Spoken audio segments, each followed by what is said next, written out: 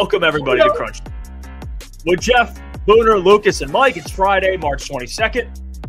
And today we're doing our first ever full first-round mock draft. Wow. Let's go, baby. March 4. Get it. We're going to have alternating picks. That'll be fun. We're going to go through J.J McCarthy, Michigan Pro Day. Huh? Come on, Boone. Looked good. He was slinging it. All right, we're going to talk about that. Xavien Howard. He came out. He said he'll take less money to join a contender. We'll talk about that in the second hour. And it's Fan Mock Draft Friday. So Lions fans submitted their mock drafts. We got a handful of them. We're going to preview and show off. We're going to grade them. And the chat will participate as well. But boys, how are we feeling on this Friday? Feel good Friday. Feel good Friday. Wow.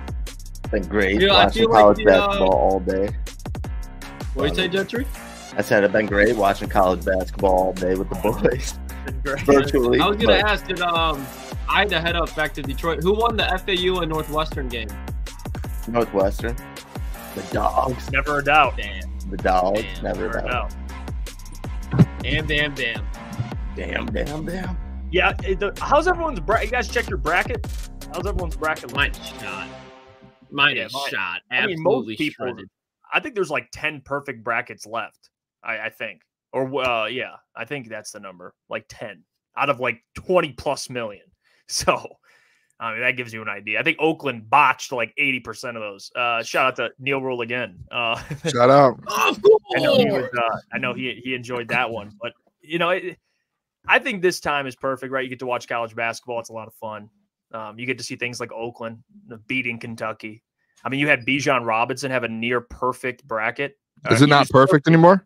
I think his first. I forgot what his loss was, but it's not perfect anymore. But Bijan Robinson was perfect for a period of time, and no longer.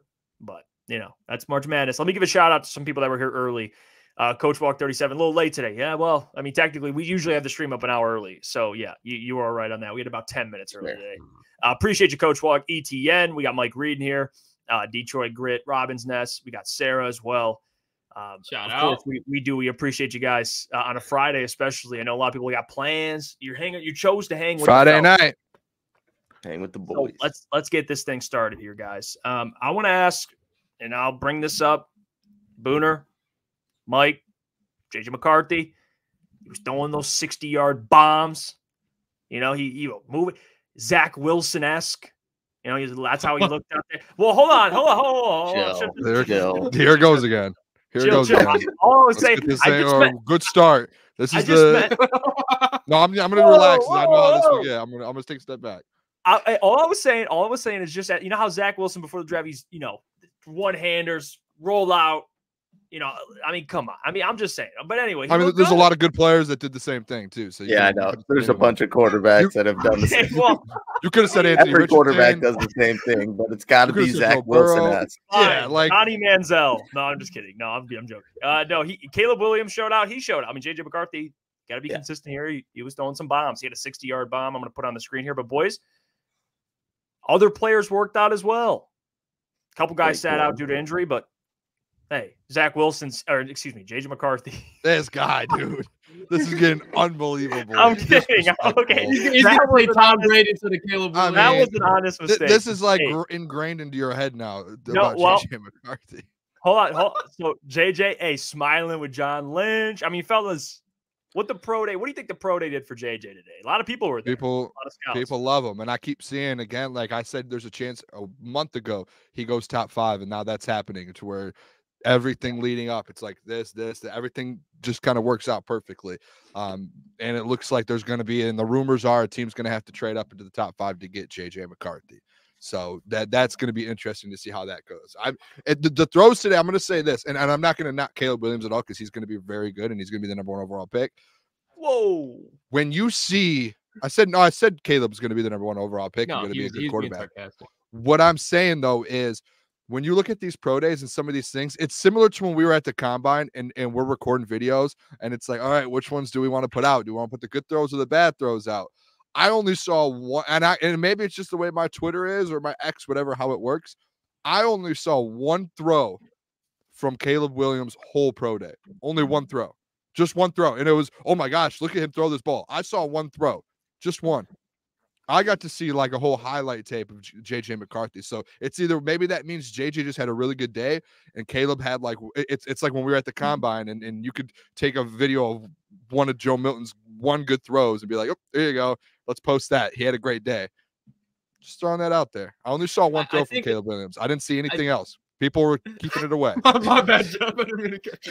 I think a lot of that has to do, Booner, with JJ's biggest thing right now is people don't know what his arm is. People know that he has an arm, but they don't know really how developed it is. If you watch Michigan football and you've been observing, you obviously know that JJ has an arm, but the whole development thing is, can JJ make the intermediate throw? Does he have touch? With Caleb, I don't think there's any questions with Caleb's arm, so to say, more so with his maturity. So I think you see that video of Caleb walking right past Keenan Allen, that's getting clipped the fuck up because that's the questions that are around Caleb. But I do agree with you. Like, I think JJ, I don't think the pro day, just like the combine, necessarily the throws made his draft stock go up, but I guarantee like there was more NFL GMs there sitting there with meetings, and he probably crushed the meeting. So it probably helped him even more. But I agree with you. I was wrong. I kind of laughed at you, Booner, for saying he's going to be top 5. I don't think Caleb or JJ should be top 5, but at this point it looks inevitable, especially with the Chargers sitting at 5. Yeah, like let's pull it up. Like some of the tape that we kind of saw. Here's a clip, and I'll pull up another one. All the. Oh, sorry. I mean, it almost hit the ceiling. He's had got an arm today. He's no Anthony Richardson. Yeah, like, I don't know. There's a throw. The other video throw you're going to see, it's just like an Anthony Richardson throw. It was unbelievable. Yeah, I mean, this dude, like there's no you can't deny his arm. Like I'm not going to even argue that. Like and that's why I think when we talk about it, we're like, oh well, the national media gets to see his arm. I'm like, well, here locally, everybody knows he has an arm. I mean, we all knew that. I mean, watching Michigan, that they didn't get to utilize him as much as we'd like to, or at least he would have even liked to. But hey, they won a natty, and you're getting to see it now on full display. I mean, wasn't Mikey Sanders still running some routes for him too? I saw that. Yeah, some Mikey. What can he? Hey, that's good though. Especially because when you talk about you want to have a DB that has the ability to have ball skills, if he can show that he can run routes and catch like a receiver, that's going to help his draft stock too, just a little bit. Well, he was a former receiver too, which helped. Play that video from the back, from the behind angle. That is when it gets a little. Right, you're like, wait a second. Here's that throw. Here's 65 yards. They said too. So here's this throw on full display again. Roll out, boom. That is just an absolute cannon, dude. I think, and I already said it, but his mannerisms and everything, I think if there's a accurate comp, and I'm being like, this is not a diss, this is not me glazing. He reminds me a lot of Alex Smith, and Alex Smith people might laugh at because when he was the #1 pick out of Utah, he was presumed a bust, but the 49ers in that time were absolutely terrible. Then Jim Harbaugh gets there, and Alex Smith is winning you 11 games, 12 games. He's taking you to the NFC Championship game. He had a good arm, good mobility, so I think it's a good comp for him. I don't think JJ has like a Josh Allen arm, but he's definitely got an arm. Yeah, we have a 5-star recruit. 5-star recruit. Do we have like the list of all the teams that were there? Obviously, the Broncos were, and I think the Vikings. Sure. But do we have any other ones? I'll find that because it's a good question. I know Mikey, but there was a lot of teams there also to watch, like Mikey. Yeah. Some of the players. So many players in the draft. Yeah. I know the Giants were there. I mean, the John Lynch was there. I mean, probably for everybody. I mean, it's Michigan for crying out loud. They have like 16 players that are going to be drafted. But I saw John Lynch talking to him too. I got that photo I'm going to pull up here. Like, it just, it's like, what does John think? What do you think John's thinking? It's an interesting photo. Yeah, like check this photo out here. Look at this. I mean, you got John Lynch. Look at just hey, what's up, JJ? How you doing? Let me talk to you for a second. Hey, what are those two talking about over there? He's asking about Chris Jenkins. That's what he's doing. Asking about Chris Jenkins and Roman Wilson. He's like, am I good to move off Brandon Ayuk? Can I send him to the Patriots for a third for Roman Wilson? You think that'll work out? I'm telling you. You ain't there for no JJ. I will stand. I think there are going to be the top 4 picks or quarterbacks. That's how I feel about it. I mean, I just think you got Caleb, Jaden. I think Drake May. And then, of course, I think someone trades up for JJ. The biggest thing I'm curious about, the biggest X factor is what the Patriots do. Because if they trade back, Minnesota, you're in a tough – because in Arizona, too. I mean, Arizona could trade back. It's all interesting. Like, if Arizona trades back and jumps Minnesota trying to trade up, like, there's so many storylines. I think 1 and 2 are pretty much booked. The Patriots need to draft a quarterback, though. So yes, they're like, they could probably go back and get like Michael Penix or Bo Nix, but they don't have anyone right now. Like they really don't. Bailey Zappi, they don't have a quarterback. So they need to. Here's the counter argument, because me and Lucas disagree with that thought process, but I get why people would think that. And I have a different reason, not just because the roster's not ready. What do you think about Gerard Mayo, rookie head coach? You think his first year they bring in a rookie because, I mean, God forbid he's a bust. It's only going to hurt him. Like, you'd rather him as a first-time head coach be like, all right, easy cop-out. We're not going to get Caleb or Jane Daniels. Trade back, build the roster. We'll suck, and then we'll get the #1 pick next year. Or do you think Gerard Mayo just says, F it, let's take a QB? Because if he doesn't work out, boys, it's hard. So, not everybody gets another chance to redo that, unless you're Robert Saleh and you get Aaron Rodgers. You know what I mean? There's that too. Maybe he just wants a chance to pick his own QB and build his own team the way it is. But I don't know if he would want to take the chance and, trade back and draft a guy like Michael Penix when you have an opportunity to get possibly, one of the top 3 quarterbacks in this draft. So if I was Gerard Mayo, I would probably pick my quarterback right then and there and then build on from there. But I don't know what you guys think. I think too, like, no matter what, you're probably not going to be good. Even if you get a Drake May, you're probably not going to be good anyways. Why not just get your quarterback in there, your franchise guy in there, if you like Drake May, and just or JJ, and just start building around him like instantly. Like, you have a chance now, get him in the building a year earlier. You have 5 years with them. All right, let's get this thing rolling here. And we're to where next year, but if you already like a guy in this class and you'd like one of these quarterbacks, again, who's quarterback #1 in next year's draft? We haven't really talked about that. Maybe they have an idea and they know, but you're not guaranteed that. So Quinn Ewers. Yeah, I would say Quinn Ewers, baby. Why not? And Drake May's a guy like Dan Orlovsky even thinks that should potentially sit out for a year and kind of learn. So even if you bring your guy in and he doesn't play right away, let Bailey Zappi or whoever it is go out there and get the reps. Jacoby Brissett, and I think Jacoby Brissett's back in at New England, and just let them kind of take it for the year and just let that rookie quarterback learn. And even at halfway through the year, if you feel like he's ready to go and you feel like, hey, it's time for you to step in, you can go do that. Like, it's quicker to kind of take that next step in your franchise once you get that guy in the building. Yeah, I mean, you're not wrong, but I just go back to the point of just the Patriots, even in the secondary, they need something. They're losing Bill Belichick, arguably the greatest defensive head coach of all time. So that's going to have an impact on their defense, which was already their strength. If you're really the Patriots, I mean, I completely get what you and Gentry are saying, where it's like, get a quarterback in there, he can develop for a system. But even in that year, that can ruin a quarterback, especially playing in the AFC East. You look around, they got the Dolphins, the Bills, and then you have the Jets, who could probably, if the Jets stay healthy, that's a team to mess with in the AFC. I think that's just waiting for a problem to happen as far as that's how you crush a rookie quarterback. Because let's say they're in a position where it's like Bailey Zappi fucking sucks. And now we're getting JJ, Drake May, whoever it is. And then he comes in there, he doesn't perform. Now you potentially are looking at, is this the guy? Do we want to add another wide receiver? And if he isn't the guy and you draft a wide receiver and he still doesn't work, well, now Gerard Mayo just lost his job probably because he's a defensive guy. I think if you add a Marvin Harrison, you trade back to wherever and you take a Malik Neighbors. And then kind of what Jeff said, you take a Bo Nix, a Michael Penix, a Sam Hartman. You can let him kind of develop and you can see what you have in him. And then if he still isn't anything, okay, now draft a guy next year. Because I think even if the Patriots go quarterback or wide receiver, DB, whatever they want to do, they're going to be back in the top 5 next year. I don't see a way that they win more than 5 games this year.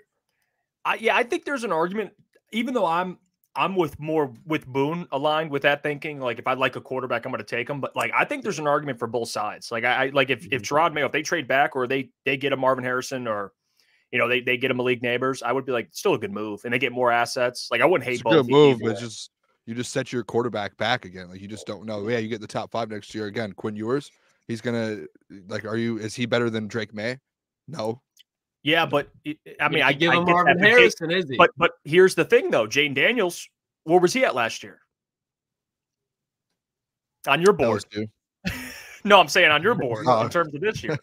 Because he came out, had a 1-year I'm with you on that. I guess there's going to be some guys that pop up, but this is just more so of a quarterback class. Like last year, you had all the DNs at the beginning, and you had Anthony Richardson and obviously Bryce Young, but I don't know. And I'm interested to see what they do. The Patriots are the wild card in this. As a Michigan fan too, I was thinking of this today. It would be an absolute disaster if JJ works his way all the way up and gets drafted number 3 overall and jumps Drake May. Like, that would be an absolute disaster for him. And like, in my head, I'm just like, please don't let that happen. in my sake, just because I do think he can be good if he goes to like the Vikings, just don't let that happen.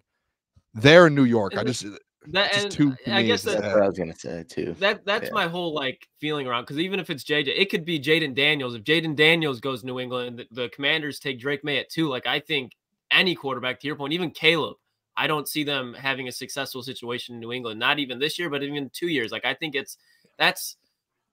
I mean, we got into debate over, but we talked about that argument of Heisman or national championship winning quarterbacks that are drafted in the first round and actually went on to produce. And that's that whole stat where it's like, can you overcome? Because in New England, you're going to have to overcome 1, 2, 3, 4, maybe even 5 things, because you don't even know how much longer Robert Kraft's going to be in that building. If the Patriots take another shitter year, if they got to move off Gerard Mayo, why would Robert Kraft, being 103 years old, want to stress himself even more when he's already a billionaire? I just think it's one of those things where it's a disaster waiting to happen. You'd much rather risk the career of a wide receiver than a quarterback if you're taking him top 5. Yeah, and that's a hell of a, like, for me, if you're not taking a quarterback, because I think they should, and I'm not going to argue the situation because it's not great, but if they take like a Marvin Harrison, they can find a way to get him. Like, I think you're like, all right, you walked away with a dude who's you're probably going to build a statue for. Like, I mean, it's worth. To me, that's how I look at it. But it's curious. I think the Patriots are a wild card. I think it's a fit. I think it's confirmed that the Vikings they're gonna do everything in their power to get a quarterback. Probably. Can we just talk about the opposite of that? Bringing a Marvin Harrison in New England. What if you never get a quarterback for him? Then you just wasted his career. Well, yeah, I mean, how many? You bringing him in. Sorry, Gentry. No, I was gonna say also bringing them in could kind of make them a destination, and maybe other like quarterbacks, free agents want to go there, and obviously maybe rookie quarterbacks wouldn't be so opposed to going there like some are probably now. If you do draft a guy like Marvin Harrison. And the other thing is like Marvin Harrison, because we all love wide receivers. We talked about it. They're probably the new sexiest position in football.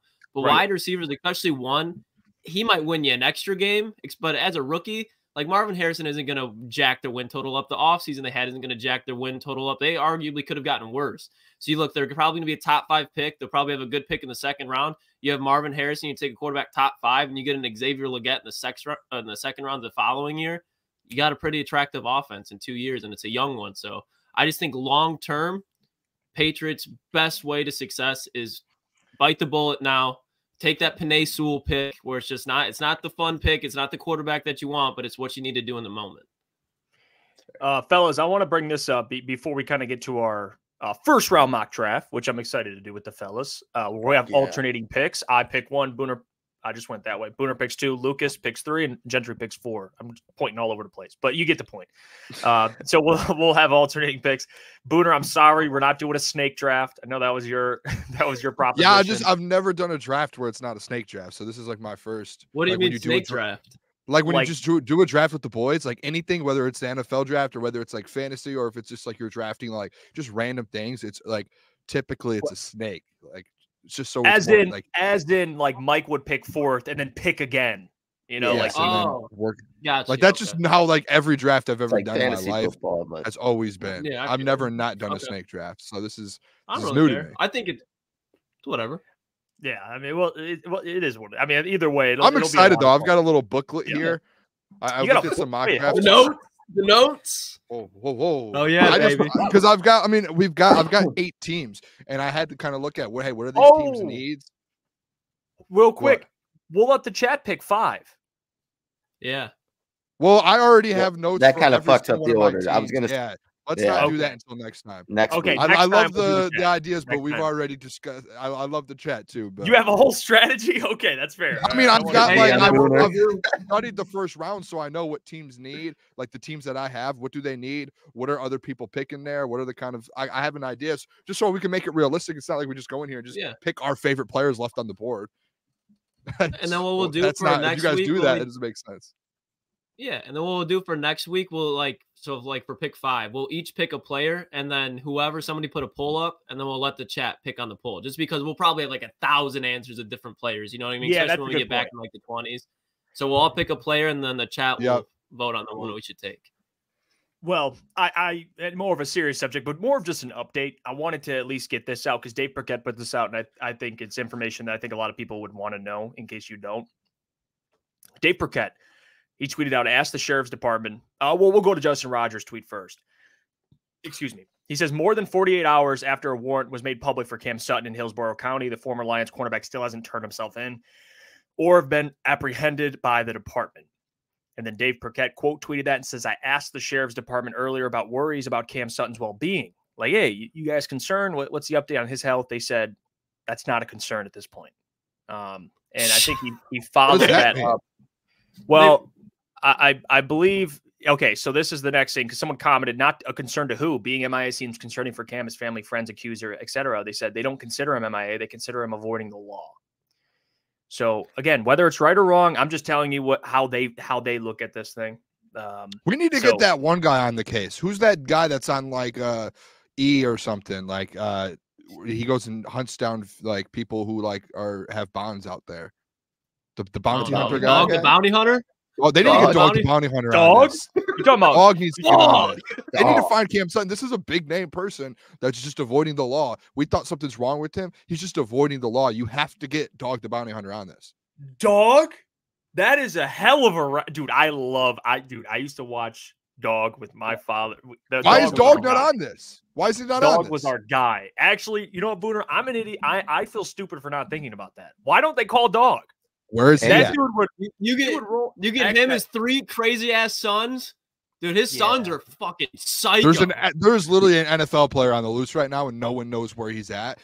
Again, like warrant out, and you're gonna tell me this is not a bigger story. Where is Cam Sutton?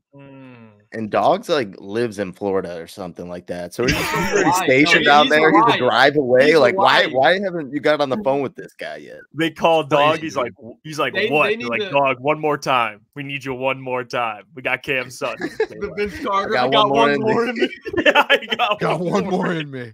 They need I think that dude lives in like fucking Hawaii. They're gonna have to book him first class straight to Hillsborough. Let him on the loose. He's got a spray gun. Yeah. Did we lose Lucas? He'll be back. Yeah, I'm waiting for him to finish. It was like, go ahead. I didn't want to cut him off. And yeah, well, no, there he is. What up, Lucas? What up? Yeah, hello. Well, I'll say this about Dog, man, or just about this whole thing. Like, if they get Dog, there's no chance he's gone. Because they'll get him. Hawaii. What the fuck? I don't understand the law sometimes, to be honest. How is it just not like you just put out a post, first of all, and made this thing like absolutely public, an NFL player, whatever it's called, Warrant Wednesdays, like you're putting out this post, and then just you're just gonna be like, we haven't, like, this is March 7th, no one's heard from him since, and then you're just gonna be like, it's not an us issue. He's just avoiding the law. Like, no, you're putting out a post. Go find the guy. You said you can't locate him on his phone. You can't call his phone's off, so you can't call him. And then it's just not our issue. That's crazy to me. I don't understand the law. Then if that's happening with someone, like, go find them, because I don't know. I could be so far off on this. It may be the law is being a little. It's probably more frustration because they've been looking for him, so they're like, we don't care about his well-being. I mean, I get why people would bring that up. I'm not a fan of it when we talk about the situation and people are, quick to be like, "Oh, how dare you? Why are you worried about the victim? You should be worried about him." And like, I'm not saying that Chad does this, but that is a little aggressive. But I wonder if he's okay. I mean, that's an okay question to ask. But I don't know. I'm wondering how the Lions communicated that he was released. Like, who did they communicate that to? His agent, probably. His agent. But then does his agent respond with like, "Okay, but." I don't know. I doubt his agent. He probably doesn't want to tell his agent anything. Like, if I choked out a woman, and the last thing I'd want to do is tell my agent, like, "Yo, just so you know, so you can tell the Lions, and so reporters can come talking to you." He probably doesn't want to give his agent any clarification. It's like a professional Karen. You know what I mean? Like they run the business side of your career. You don't want to give them anything out of your personal life. I imagine like telling him he got released would be like getting served. Where they have to find you. Yeah. He's like walking around like, "Are you Cam Sutton? Well, here you go. You're released." They got my ass. But I don't know where. I don't know how they do that. How do they deliver the news? They have to tell his agent, and his agent's like, "I don't know what you want me to do with this shit. I don't know where he is." Like, I don't know how that communication is. But yeah, sheriff's office, they're kind of thinking of Cam Sutton as a man on the run. Like, whether we agree with it or not, that's just how they communicated to Dave Burkett. So, hopefully he turns himself in, and or is alive at this point, man. So call Dog. He'll get it done in a day. I mean, Dog the bounty hunter, baby. Yeah, Dog. Crazy. All right, fellas. I mean, you guys know what time it is, right? Let me know what time. It's time for our first ever full first round mock draft. Let's go. We're doing this. We're doing the thing right here. Okay. And I don't know how the other fellows feel. I mean, we know some players we like. Like, you know, I think my number one pick is. I can't wait. I'm going to throw him off with this one. I can't wait for that. You're lucky I didn't get the first McCarthy. It'll yeah. Oh, dude, that'd be a great. Boone would have drafted JJ. Booner, you should have done it. No, Boone would have took Jane Daniels, and I would have been like, "Why, Boone?" He would have been like, we probably would have spent 20 minutes arguing. So, you know, this is what we're gonna do here. I'm gonna get the. I'm gonna. What are you laughing at? Just we probably spent 20 minutes arguing about the Jane Daniels were number one. Well, I would have probably done that too, just so I could get under some of the boys' skin. So here's what we're working with. Okay, so here's the. No trades. No trades. You can't trade. Can I negotiate with one of you guys for a trade? No. Jeff, what do you want for that number one pick, brother? Well, hey, brother. No, we can't because, you know, even if you do Minnesota, well, like you can't go, you know what I mean? It's because we're going in order. We're good. We're good. Yeah. Because let's say this. Let's clarify this. There will be trades. Obviously, on every draft night, there's trades. So we're doing this. Sure. No trades. Full first round NFL mock draft. I'm first. This is kind of in order. I'm first, Booner second, Lukas is third, Mike's fourth. All right, boys. Not a snake draft, just so people know. Jesus. Not to Booner's delight. Booner's pissed. All right, let's get it going. All right, for the first pick. Yeah, I'm just going to get this out. There we go. Right, I wish I had control. I wish I had control over here. All right, hold on. Wait, Boone, my pick is in. Yep. All right, who does Booner select here? Oh, I Second wonder overall who. pick, 2024 NFL Draft. Booner selects. Oh, sorry. Let me go down. He's kind of sorry. He's like JJ, Jaden Daniels. Jaden Daniels. J.J McCarthy. If I said J.J. McCarthy, I'd throw you guys off. Now I want to take this serious. I do want to make sure we do this right, so we can get a good feel here. So I'm not going to mess around. All right. With that. I'm locked in, boys. I've got a whole draft board over here on my end. I got my Lukas is Booner Holmes. Patriots. Booner Holmes is in the lab. Hey, fellas, we just talked about it. Patriots, they need a quarterback. But with the third pick in the 2024 NFL Draft, the New England Patriots like Maserati, Marvin. No, don't do that. Lukas messed the whole draft up already. Now Mike's got to cook. Hold Marv from Mike. Hold up. This is an interesting pick now. This is an interesting pick for Mike. Because they Steven said, thank you, Booner, for ruining this. Thank you, Lukas, for ruining this draft already. No, Booner, no one ruined it. So they need offensive line, and Joel can kind of be moved around a little bit, but hold on. What are we thinking, Mike? I'm going to do with the fourth pick, wide receiver out of LSU, Malik Neighbors. Oh my gosh. Wow. Gets a dog. Goes Chargers BPA. are fucking pissed. The Chargers are pissed. Yeah, I'm butthurt. All right, if I'm the Chargers, I'm completely butthurt. I'm taking Drake May. This has changed my board a lot, boys. I'm not gonna lie. My board is already gone. I've lost all of my players already. Hey, May. Oh man. I'm gonna make Herbert and Drake May fight to the death here. Who's QB1? No, I'm gonna hold on with the fifth pick in the 2024 NFL Draft. I'm going with tackle Joel. I'm taking Joel. He's going to play on the other side of Rashawn Slater. We're building from the trenches, boys. I'm really excited. I'm really excited. What happened has happened for me because I get to do the best thing in the world, ladies and gentlemen. Our pick is in. You can hit it, Jeff. Hit it. All right. He already decided. With the sixth pick in the 2024 NFL Draft, my brother, J.J. McCarthy. My brother. Oh, here we go. What's that button right there? Come on. Press it. All right, J.J. McCarthy. And by the way, real quick, I know people are talking about why did the Chargers take a wide receiver. I just think Harbaugh in terms of wide receivers, you guys know how he feels. Like he's going to build from the trenches. That's how I'm trying to think of him as well. All right. Lucas, Tennessee Titans. What do you think? I'm thinking of multiple players here, but if I had to pick one, with the number 7 pick in the 2024 NFL Draft, the Tennessee Titans will select. Drop the chime for me. All right. Oh, what does he got? Brock Bowers, tight end from Georgia. The Titans?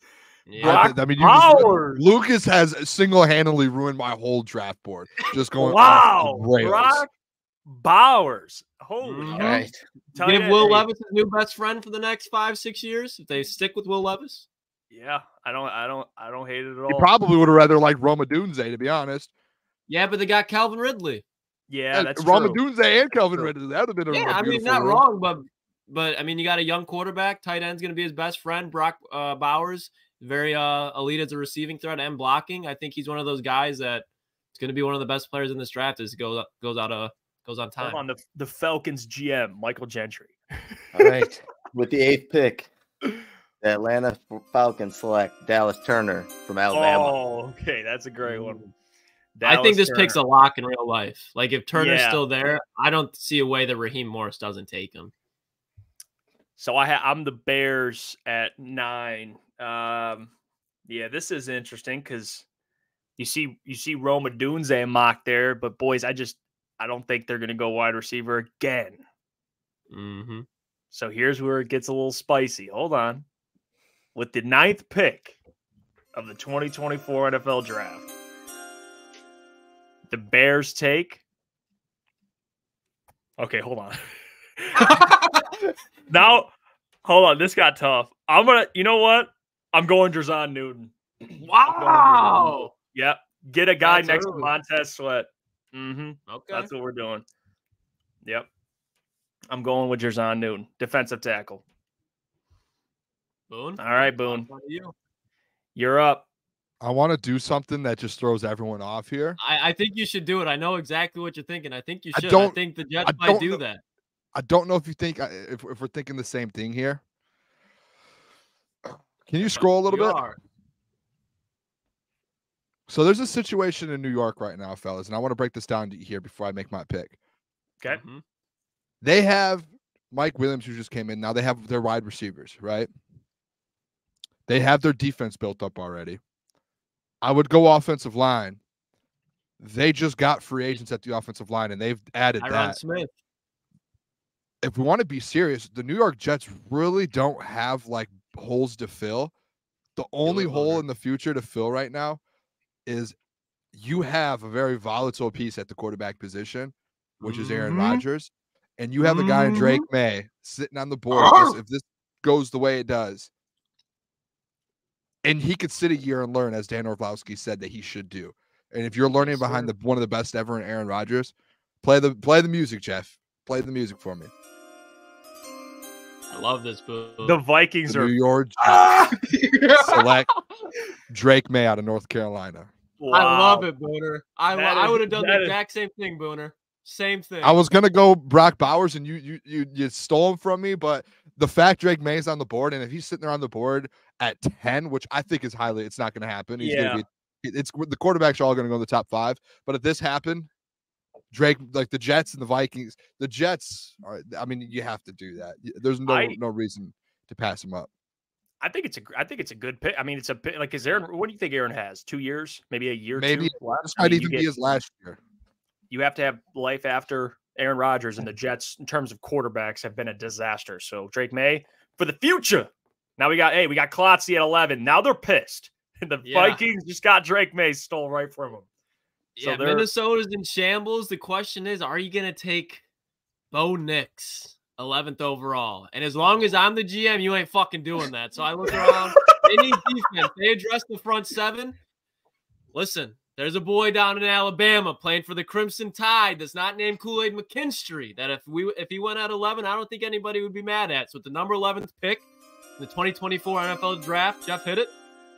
The Minnesota Vikings select Terrion Arnold, cornerback, Alabama. There you go. Here we go. They get their future CB1 and a wide receiver or a division, by the way, with very good wide receivers. So that's a fair pick. All right, Mike, you're up. You're Sean Payton here. All right, what is he doing? I also agree with Lucas here. Bo Nix is mid, so we have a plan for a quarterback in the future. So with the number 12 pick, we are taking Rome Odunze out of Washington. Oh, okay, Jerry Jeudy replacement. Okay, way better. Way better. Look at that, Rome Odunze. May have to reunite, Penix and Odunze. Yeah, that's a great pick. He's pissed he fell. He's about to win Offensive Rookie of the Year now. That's how that goes. But hey, I'm pick 13. I got the Raiders. Oh, geez, this where it gets interesting.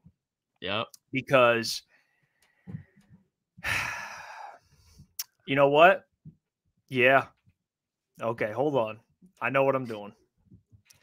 With the 13th pick for the 2024 NFL Draft, the Raiders select Tylis Fuaga, offensive tackle from Oregon State. I don't hate it. Build up that offensive line. That's what they're like. doing. Him and Colton Miller at tackles. Gardner Minshew is going to be very well protected this year. There you go. Can you slowly scroll for me, Jeff? Yep. What is Booner thinking? He's the Saints. Go back up a little. Up a little. Stop. No, back down a little. What do you, brother? Stop right there. There we go. What? Why? The New Orleans Saints, they need to protect Derek Carr. They need a solidified starter. I don't know how to pronounce his name. I'm not even gonna try it. Fashanu. Big O. Fashanu. Bring him home to New Orleans. Wow. There you go. Olu Fashanu, tackle out of Penn State. He got a lot of potential. He's going to New Orleans. All right. I've drafted 3 quarterbacks and a tackle so far. This is boring. So that puts the Colts up at 15. The Colts got 15. Mr. Klotz, Chris Ballard. What's he thinking? Yep. What's he thinking? There's a lot of areas defensively that they can go. They re-signed my boy Grove. Thought he might be out the window. They have DeForest Buckner there. So it looks like on the defensive line, they're set. Offensive line can improve, but so can the cornerbacks on the perimeter. So I'm going to break every Lions fan's heart. Hopefully Brad makes a move by then. But with the 15th pick in the 2024 NFL Draft, the Indianapolis Colts select Quinyon Mitchell, cornerback Toledo. There you go. Quinyon to the Colts. He's going to be there. Yeah, that's a perfect spot for him. All right, Seattle at 16. Mr. Gentry. What do you think? The Seattle Seahawks are going to select edge from UCLA, lot 2. Oh, Jared Verse is still on the board too. Hold up. First edge second edge off the board, lot 2. All right, he's going to the Seahawks. All right, so I'm the Jags. The Jags at 17.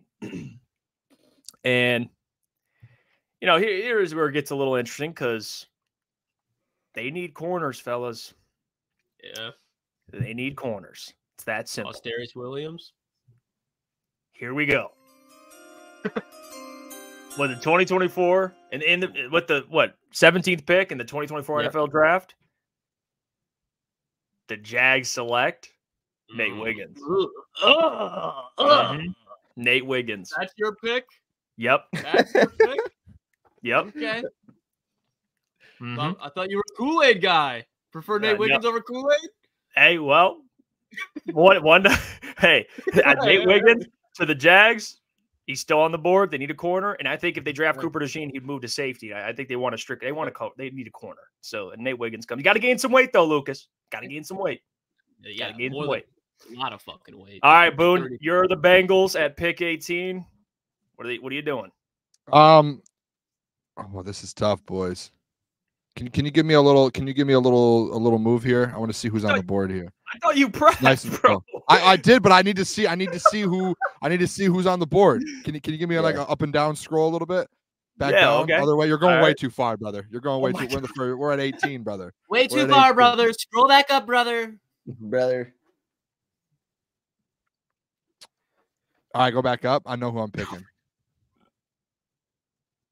See that man right there? The man. Well, you got to say it. Out of Alabama. Announce it, J.C. Latham. Give me J.C. Latham to the Bengals. Right, I'm pretty sure in my prep here, they lost Jonah Williams, their right tackle, and he is gone. Boom. And they need to replace a tackle, and they need someone who's going to step in right away. J.C. Latham out of Alabama. That is the pick. They will be taking a tackle. Hey, real quick before we go with this pick, shout out. Go crazy, B. Man, I found Jeff and Booner and Lucas. Now need Adam, so my days will go smooth. Well, when Adam gets out of jail, we would love to welcome him. Appreciate the $5 though. Thank you so much, brother. All right, you're up, Lucas. There you go. You're the Rams. This is tough. This is tough. If I'm here, I'm looking at the roster. You need to protect Matthew Stafford, but you arguably just lost the best defensive player of all time. Now, I think Lawrence Taylor is better, but you just lost Aaron Donald. That is an absolute hole you need to fill. This one's pretty easy. With the 19th pick in the 2024 NFL Draft, the Los Angeles Rams select Byron Murphy out of Texas. Good pick. Just lost Aaron. A great pick. I don't know if Byron Murphy will fall this far, but that is a great pick. Yep. I agree with you, Boone. All right. With the 20th pick, I'm taking the tackle out of Washington, Troy. I'm going to butcher his last name, but that was one of two who I was going to pick with this pick. So he made it. It's all right. Yep. He's a hell of a player. There you go, Mike. The Steelers get their future tackle next to Broderick Jones, who they drafted last year. I'm the Dolphins. All right. We're sitting in an interesting position here because few needs, brother. Yeah. Well, they need offensive line help. And there's one on the board. And I think we know where they're going. And here's the thing. I don't. What did they? It's either a tackle or maybe an interior offensive lineman. That's where I'm not sure exactly what they need. They need interior. So this is easy, boys. I mean, with the 21st pick in the 2024 NFL Draft. I mean, I'm not even flinching. I'm taking Jackson Powers Johnson. He needs to keep 4 upright. I hate our mock draft. You don't like? I hate this. No, because this next pick's gonna make me really mad, and I have to do it. Yep. Okay. Yeah, but the Dolphins, they won't go and tackle because they have Teron Armstead from New Orleans, who stays healthy sometimes, but he's still a good player. And then they just re-signed Austin Jackson, who they got out of USC like 2 or 3 years ago. Well, and here's the thing. This is fun to do because we're all going to be wrong when the draft happens anyway, besides the first 2 picks, probably. So I just saw some comments like, you guys, there's no way it falls like this. Listen, man, I would agree. Yeah, I would agree. I would agree. But like, do any of us know how it's going to fall the entire first round? No.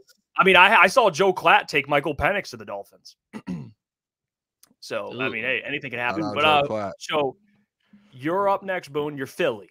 You're Philly. Yeah. Just give me it. I just put it out there. Just do the sound real quick. Here we go. What's on your mind, Boone? Philadelphia Eagles select Jared Verse out of Florida State. Another edge? Dude, if he falls, Philadelphia, they need their defense was their problem last year. They need to keep that defensive line. If Jared Verse is at 22 for Philadelphia Eagles, I guarantee you Howie Roseman runs to the podium and takes Jared Verse. I would guarantee you he goes there. That is like their thing, is their bread and butter. It's like the Lions with offensive line. That's what they need. It's fair. I wish I had the next pick. What'd you say, Lucas? I wish I had the next pick because I got both the Vikings pick, and I have a perfect pick for the Cowboys. But looking at it, scroll a little bit, Jeff. We're a little scroll. Okay. Thinking. So who'd you take? You took Teron Arnold. Arnold. All right, we're gonna do it. I know I said I wouldn't take him with the 11th overall pick, but you traded up in the first round for a reason. You didn't get JJ. You got to walk out of there with something other than Sam Darnold in your cornerback room. With the 23rd pick in the NFL Draft, I hope this happens too. The Minnesota Vikings select Bo Nix, quarterback out of Oregon. Oh, here we go. Bo Nix. Bo Nix. Okay. What a name. Mike, you're up. You're Jerry Jones here. You're sitting on your yacht, making your selection. It's going right. What's going through your head, Mike? Well, they do need offensive line. So I think I'm going to go with Graham Barton out of Duke here. Okay, Graham Barton is the selection there. It's a good one. Yep, a solid one. I like that. They get their someone else, but well, that leaves me, fellas, with the Packers, and I'm going to pick a. Hey, this could get interesting because they took an Iowa player last year. I hope they do this. I'm taking the white DB. Oh, baby shit. Jason Sehorn. Put him in the north. I fell right into my lap. There you go. Pair him with Xavier McKinney. You lost Savage. Don't forget about Keyshawn Mixon either. Oh. Don't forget about him. Yeah. I'm sorry if you're friends with him. All right, that's my apology. Suck a baby. Yeah, but Booner. Yep, I'm here. You got the Bucks. Check those notes, man. Check them thoroughly. What's going on? Can you give me a little scroll? I want to see who's left on the board. We're getting pretty slim pickings here. All right. There's who's on the board. You got a lot of needs in Tampa. I see a good one, Booner. Keep going. Go up, up, up. Go back down a little bit. I'll tell you when to stop. Stop. Go up a little. You okay, missed it a little. Just say the player, Boone, and I'll find it. All right. I see just it right there. All right. Send me the sound. Give me the sound. All right. Tampa Bay Buccaneers select Brian Thomas Jr. out of LSU. Fuck you. Damn it. Wow. Adding a third weapon there. Baker Mayfield, you don't know. Mike Evans did resign, and I believe there was how many years was that? A 1-year deal, maybe a 2-year? I think 2. I think it was 2 for like 24 a year.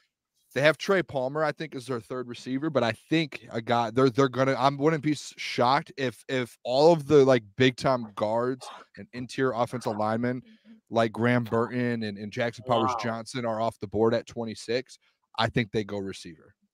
I do think they go receiver. Mike Evans, Chris Godwin, Brian Thomas Jr., Trey Palmer. That's a pretty good deal. That's a pretty good offense, if you ask me. Very deadly offense. I wanted to double up for Arizona, get the 2 LSU wide receivers so bad because Gentry took Neighbors at 4. I was like, give me Neighbors and Brian Thomas walking out of the draft. Do you imagine that for Kyler? Yeah, that's Jesus. That would be wild. There's still a good wide receiver on the board. Yeah, there is. Oh, a couple of them, Boone. Mm-hmm. Hey, so Lukas Klotz. Yep. You're the Cardinals here. We just talked about it. They took Neighbors 4th overall. GM Gentry did. So Jonathan Gannon, defensive head coach, they're going to go to the other side of the ball. And that defense outside of Buda Baker, who I think they franchise tag, but he's going to be returning. They need help in that secondary. And you look at Jonathan Gannon, when he was there in Philly, that secondary was a lot better than when he left. So I think you could say he's a good secondaries coach. So I think he's going to go the other corner from Alabama, the man that Jeff Iafrate wants to land in Detroit so bad at pick number 29. Give me Kool-Aid McKinstry, number 27th overall in Arizona. There you go. Kool-Aid McKinstry. Damn it, I'd be so pissed. He's right there at 29. Damn. But hey, goes to 27. Great fit. They need secondary help. You get a guy. Now leaves Gentry with the Bills. They lost Gabe Davis. They lost some pieces. They cut like everybody. Holy hell, the Bills had to shed some cap there. Now we got GM Gentry on the case. Can you give me a scroll down real quick? I can. What are you thinking here, Gentry? What are you thinking? All right, go back up. Sorry. He wants Troy Franklin or Ernest Rakestraw. Fuck no, I don't. I don't want to draft 2 offensive linemen in a row. That's boring. I'll do Adonai Mitchell. Get him another weapon on the offense. Here we go. I like that. Gabe Davis replacement. Yeah. Better. I think it will be better. Lions.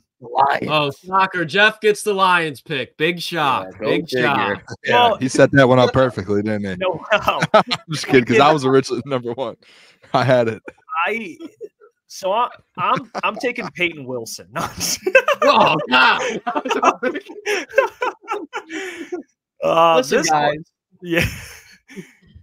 Now, you know what? Let's get the chat. Chat, who do we want? Let's get the chat. All right, because I think we should get them involved on something. We'll get them involved. We'll do what we did last time. Should we all just pick a player and have them vote via poll? So yeah, we could do a poll. I mean, or just if I see a common name, start putting the names in there. I don't know. Edge, Mikey, Ladd, Graham Barton, Sanistril again, Mikey, Sanistril, Mikey. A lot of people are saying Mikey. Yeah, do Mike Darius Robinson.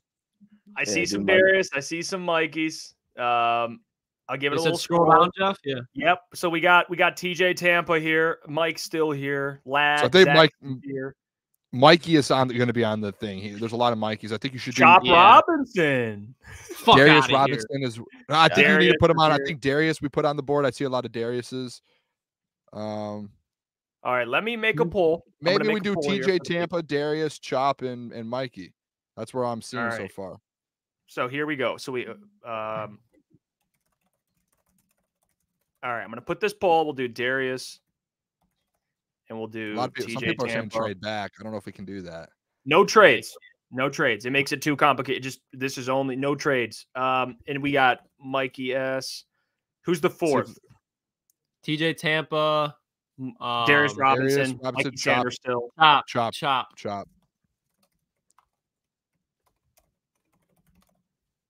Don't click send yet. Let's see if there's a couple more that flow in here. Oh, I already sent it. It's sent. Go ahead and vote. So vote on that. And just to give that's kind of the majority. I mean, I know there's some people I saw some Zach Frazier, and I get that, but here's the majority. We're just going off of this. Darius Robinson is dominating this thing. So I'm gonna take the advice of the people. I honestly I don't have any. If I didn't like the pick, I would be like, guys, I don't mind it. So I'm gonna roll with it. The people have. I think that's really very realistic too. We're going with Darius Robinson, edge out of Missouri. That's my pick. I think he was my favorite out of the bunch there. Yeah, yeah. Looking at who's left, it wasn't. I mean, it wasn't a ton of guys that. Again, there's probably Mikey Sanders. So I wouldn't hate, but I like the fit with Darius. I do. Yeah, I think people both. My bad, Jeff. Keep going. No. That's all I was saying. Oh, I was saying, I think Mikey and you boys know I like TJ Tampa. I think both of those guys are somebody that if you want to get, you can trade up in the second round for.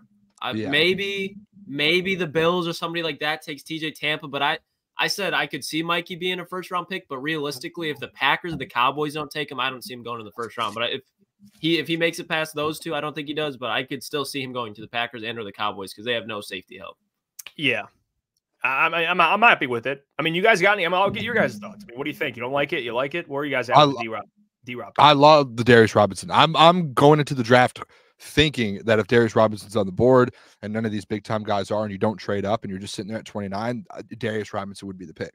So that would be my pick. I would have probably scrolled and made that same exact pick actually over all of these guys. Brian says, "Why isn't Rocky Lombardi an option, dude?" Rocky Lombardi. Oh, what a legend! I mean, I like the Darius pick, but you don't love it. You don't love. I would be more. I'm more excited to see what Brad does in the second round. Like it's cool. There was a need that they addressed, but I'm not jumping up and down. I just don't think he's ever going to be an elite pass rusher, which is what I think the Lions need defensively to take that next level. What about you, Mike? You cool with it? Yeah, no, that's cool. I'd definitely rather have him over Chop Robinson, and that's probably who I would have picked at this, given the players that are left in this mock draft. So I don't mind it. Well, that puts Boone with the Ravens at 30. So there we go, boys. Yeah, they got Josh Reynolds visiting Boone. Like, where are you at with the Ravens? What do they do here? Let me cook a little bit here. I want to make sure I'm doing this right over here for the people. I'm in between two guys right now. All right. Both different sides of the ball here. Okay. What are you thinking? Roman Wilson? No, I'm just kidding. I'm joking. All right, go. Oh God. I'm gonna give what I'm gonna do here is I'm gonna help Lamar Jackson out a little bit. I believe they might have lost an offensive lineman in the offseason here, free agency. They did. So they just lost Morgan Moses. Yep. So I'll go Marius Mims here. I'll be realistic. I could have gone crazy there and gone wide receiver or gone Chop Robinson and gave him to that defensive line there. You guys know what that's like in almost at Philly in Baltimore. I could have done that. I'm going to go Marius Mims out of, what is it, Georgia? Out of Georgia. Yep, out of Georgia. Big dude. I mean, yeah, he's like 6'8", I think 6'7". Yeah, they lost Morgan Moses, right? Mm-hmm. Okay. Old as fuck. Yeah, if it's not an offensive lineman, the Ravens are going to go offensive lineman, in my opinion, or wide receiver. So yeah, one of the two. I would, yeah, but it depends on what they do. But you're up here. This Mr. one's easy for me, boys. I think the 49ers, they need to address that offensive line. I think if you give Brock Purdy time, he can shred defenses. If you don't give him time, he's not going to do jack shit. So they, outside of Trent Williams, they didn't have much. I'm going to go with Graham Barton, the offensive tackle / guard out of Duke. A lot of Lions fans want him, but I think fitting the 49ers. Whoa. Is he gone? He was gone. All right. Address. Threw me off for a second. I was like, Tyler Guy late.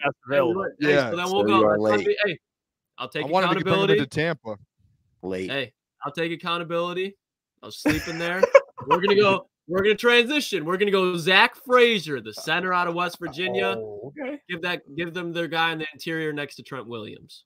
That is a funny situation. That puts Mr. Gentry at 32 for the final pick to close out the first round here. Yeah. Sorry, Lucas. You have to be quicker than that. But for number 2 in the final pick. The final pick of the crunch time draft, the Chiefs select Ladd McConkey. Oh! Still the draft. He drops. Yeah, you mic drops. You guys are lucky I wasn't what a picking draft. 29 or Xavier Legette would be a Lion right now. So let me get this. I'm gonna should have made him an option. Okay, so we got done with our first round mock. I'm gonna get the PNG, then we're gonna look at it. Analyze it. What could we have done better? Is there still an option to see who's on the board? Like, who did we drop out of the I'll give you some rough general ones. I mean, Keon Coleman was not taken. He was a second round pick. He's going to be a second round pick. Xavier Worthy. Xavier Worthy. Yep. Some corners. Kamari Lassiter was still there. TJ Tampa was still there. Chop Robinson was still there. So some interesting offensive lineman. Michael Penix wasn't taken at all. Guyton was still there. Guyton's going to be a guy someone's going to trade up for and get. Yeah. So a lot of guys that are kind of mocked around the first round that didn't make it. So Graham Barton? Fuck you. All right. So let me put this reach. All right. What? Graham Yeah. Barton. It threw me off, dude, Lucas, because 24. How was that? How was that a reach at 24? Yeah, that was the guy that I was going to take at 26 anyways with Tampa, and Gentry two picks before me snagged him. So here's the full first round. We'll kind of go through it. All right, so we got Caleb at 1, Jaden at 2, Marv at 3 was an interesting spin on it because that kind of changed up what the Cardinals did. Mm-hmm. Chargers took a tackle. There you go, and then you got 6, JJ to the Giants. Booner's brother. And then there's Brock Bowers to the Titans. That's a good. I haven't heard it too often. I don't know if it'll happen. I think of Joe Alt's there, but he wasn't. Yeah. So they go Brock Bowers. Mm-hmm. So that's an interesting one. Dallas Turner to the the Falcons, not Ravens. Which is that's booking. I mean, we got your birds mixed up there a little bit. Eh, yeah, I got my birds mixed up. I took Jerzon Newton and just middle fingered this whole first top 10 draft. I mean, I'm sorry. I just said, fuck it. You know, you probably could have argued Roma Dunze. I mean, I don't know, but I took Jerzon, Byron Murphy, but that's what I went. And the Drake May falls to the Jets. Boone, I want you to, because look what Boone, I want you to cook on this, because if you wouldn't have done that, I would have done the exact same thing. So this is the reason, Adam, in the draft, and I said it from the start, what threw it off was Lucas selecting Marvin Harrison to the Patriots because they're, in my opinion, they're going to take a quarterback. The fact Drake May fell all the way to 10, and if he's sitting there at 10, the Jets, go through their roster, how many holes do they really have, for this next year? Really don't have anything that they need to address. They probably can address some positions and upgrade, but Aaron Rodgers isn't going to be there for the next 4, 5, 6 years. What we've talked about on this show, fellas, is Drake May potentially could need a year to kind of sit and develop and get better. And that was something that we watched that Dan Orlovsky talked about, saying, hey, if Drake May gets time to sit and learn for a year, he potentially could even be a better quarterback in the right position. If the Jets do have that situation happen to them to where they can get Drake May and put him behind Aaron Rodgers for a season and develop him, and that's their quarterback of the future, That's interesting. That's interesting. And on top of it too, don't think I would want the Vikings to pick up Drake May as well. So snagged him before that. But no, seriously, I think that's actually kind of a smart scenario there for the Jets. If it probably won't happen, but I think it's a good thought to have a little bit. I don't think Drake May even falls to there though. I think he's a top 5 quarterback. Yeah, I mean, all right, boys. Anyone? No, I was letting you cook, Boone. I agree with you. Yeah, I mean, it's just weird because it's like we're doing the mock, so players are going to be available that typically aren't in other mock drafts. So this was very unique. Yeah.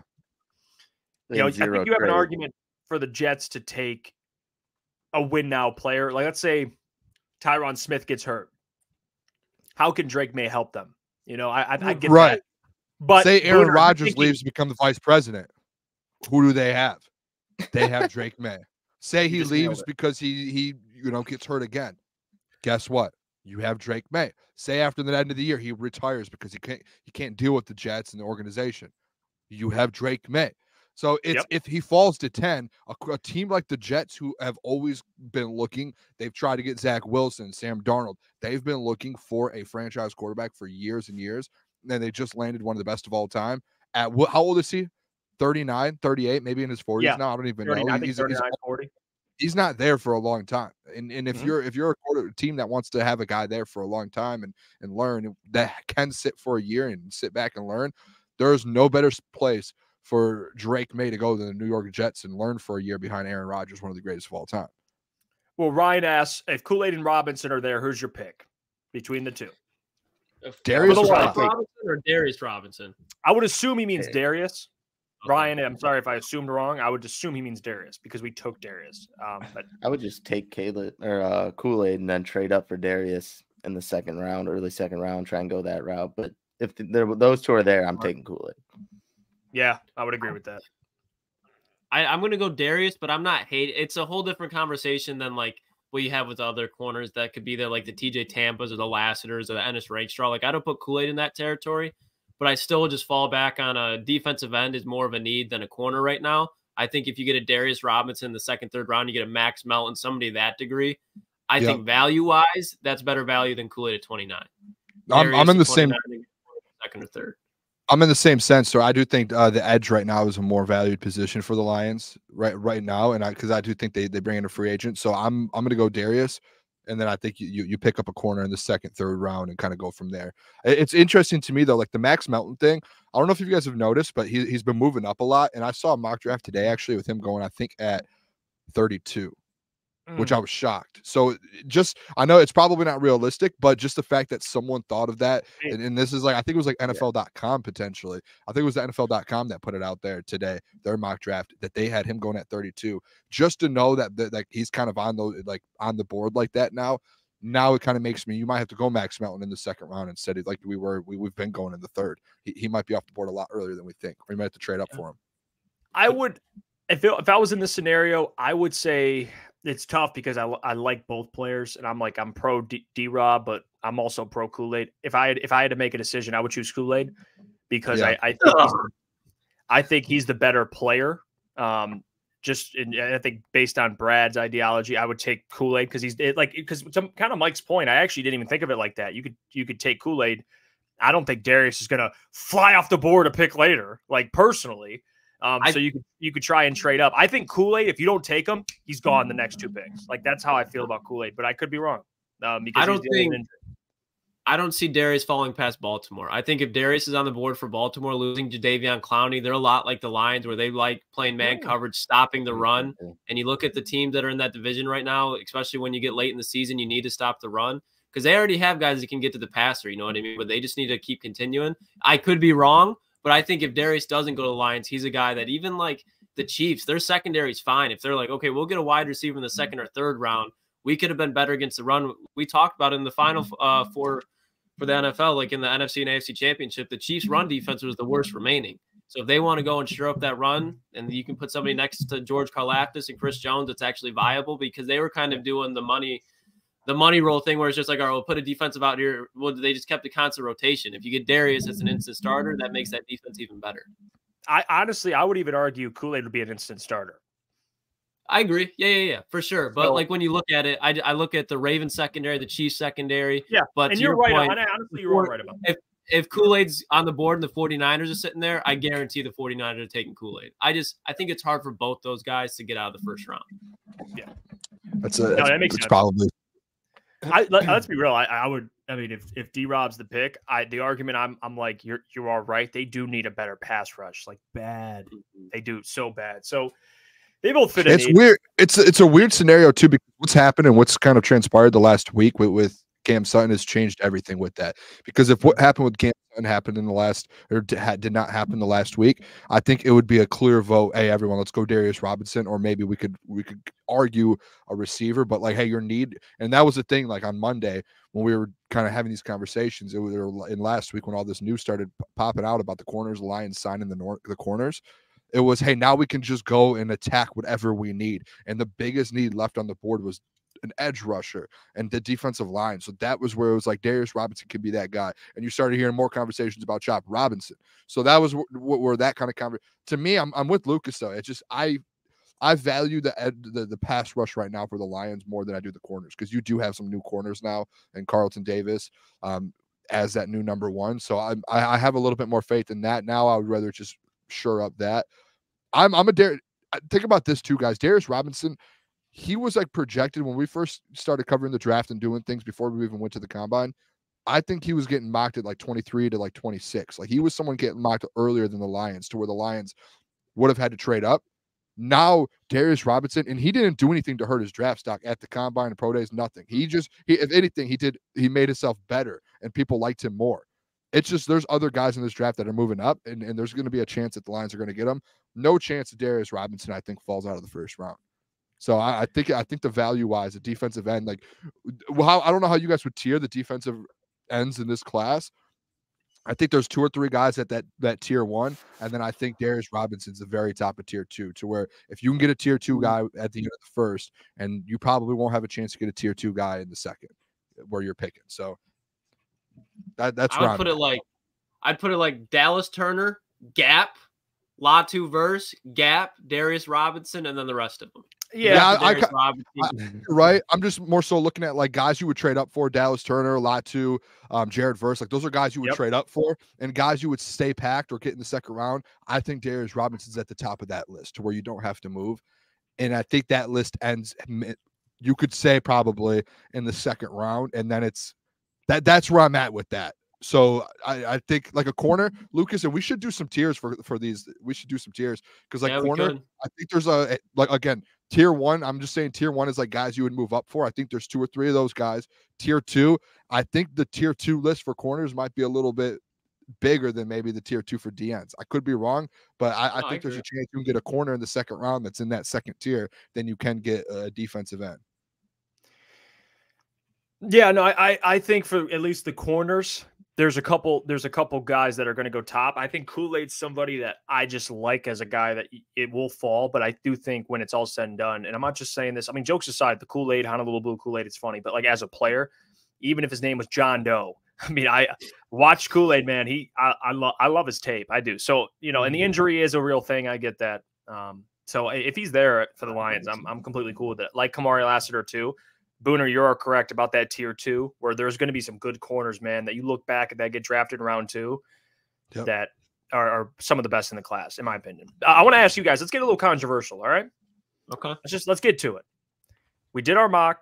Is there any pick that you don't like or doesn't make sense? Let's just do it, because and then we can explain it. All right, Lukas, what's up? Pick number 17, Nate Wiggins. God awful value. I think we just talked about Kool-Aid McKinstry. 7 days out of 7, 365 days out of the year, even on leap year, Kool-Aid McKinstry is a better corner than Nate Wiggins. That man's a walking. This man got hurt running a 40-yard dash. What do you think is going to happen when he tries to tackle an NFL running back? It's not going to turn out well. I get it. Position of need is corner. That's just probably the last guy out of the consensus first-round corners I'd take. Fair. What I will say is, when you look back, watch Nate Wiggins. You can bring up the weight, okay? You can bring up the weight, and that's obviously a problem when it comes to tackling because he has to gain weight. But as what he does in coverage, I just think in terms of him and Kool-Aid, with his speed, with his athleticism, I do think there's higher upside there. And they just need it. You could take Kool-Aid. I honestly wouldn't be mad at that because, again, I don't believe in – there's a if you overdraft a player, you really got to overdraft him. Like Kool-Aid at 17 to me is not an overdraft. I wouldn't hate it. I just think Nate Wiggins, like all jokes aside, he's going to go top 20. You know what I mean? He's going to go top 20. You can think, oh, he looks like me. He's going top 20, Lucas. Someone's taking Nate Wiggins. If not, he'll go to the Eagles probably at 22. Do you guys remember Kevin King, the cornerback from Washington that the Packers took with like 33rd overall, and everybody's like, that's high value. That's a steal. He's going to have the same trajectory as Kevin King. Watch. Kevin King. Wasn't Kevin King like 6'3" too? He was like huge. Yeah, like they're not built the same, but just watch. It'll be the same where it's just like this guy, everybody's going to be like, that's a good pick. That's a good pick. Great value. And then he's just not going to show up. I'm sorry. I just don't see it. Hey. He will never play more than 15 games in his career. Never. Really? That's wild. Wow. Wild pick. Mark that down. Wow. Let's keep that. We should start like a book that has all of our statements like that one, because that's like a big one. But I'm with Lucas though. I'm on Lucas. Hey, unless he's like cornerback 3. That's a big one. Unless he's like cornerback 3, but that's you're either as a guy that's not going to be playing your full season, or he's just going to be kind of washed down. You're taking that 17th overall. No, thank you. I mean, I'll ask. I agree with Lucas on that. Yeah, I mean, and he's had some. The thing about Nate Wiggins is there's some questions. I mean, you look at the games against Xavier Legette and Keon Coleman. Like, he definitely didn't shut those guys down. So I get that. To me, it was more about position. If you prefer Kool-Aid, that's fair. But I do think they'll draft a corner. That's how I feel. But maybe it's Kool-Aid though. Adam Baydoun brings up his problem. Who the fuck drafted Drake May? He already addressed it. How many times do we have to address your comments, Adam? Listen. If you're gonna, Adam, thank you. Rewind, and you can hear his explanation. All right. If you're gonna make comments, at least stay to listen to them. He probably just did it again. He probably just commented again and then just left, and now he's not listening again. Okay, Lucas, you got your. I tried to address as best I could. That's fair. Yeah. All right. I can't. You're not a big Nate Wiggins guy. I get that. Anybody else have anything in here that they're like, what the hell is this guy doing? Besides Drake May and Nate Wiggins. Okay. I'm gonna go to that third spot over there, Marvin Harrison Jr. We can get into it, Boone. I think I don't know if it's like I get what you're saying. I don't know. I think like if they're I'm ready for this debate. I'm ready. I think if they're gonna go wide receiver, and I know we can't trade and we can't trade back or anything like that in this. I just don't see at number 3. Like, I don't see it. I don't see them going Marvin Harrison Jr. I can't. So you see him having Drake May throwing the ball to Demario Douglas as his wide receiver one. But to your point, maybe they trade back. Stevenson there.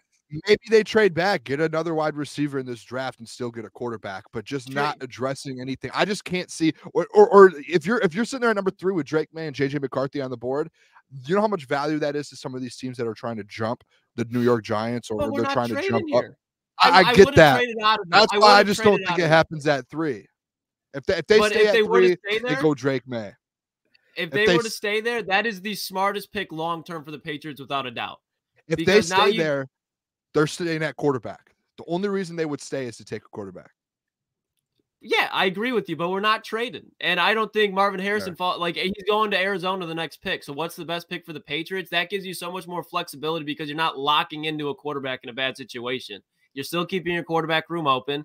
You can take a Michael Penix. You can take a Sam Hart. Name it. I don't think they're as good as those other quarterbacks, but you're keeping your window flexible instead of going all in year one. Trade back, or obviously stay there. More, but stay there.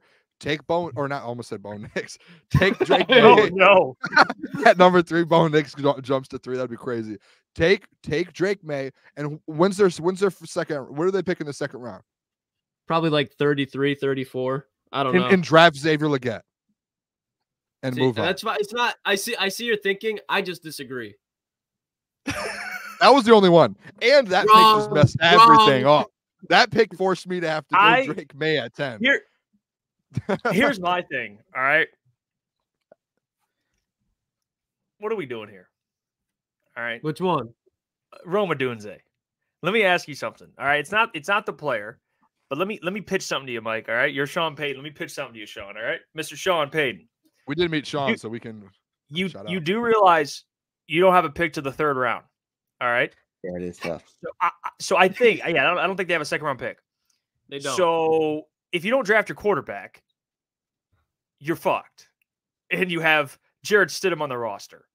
So is Jared Stidham the future? What's going on here, Mike? Talk to me. Jared Stidham is the future.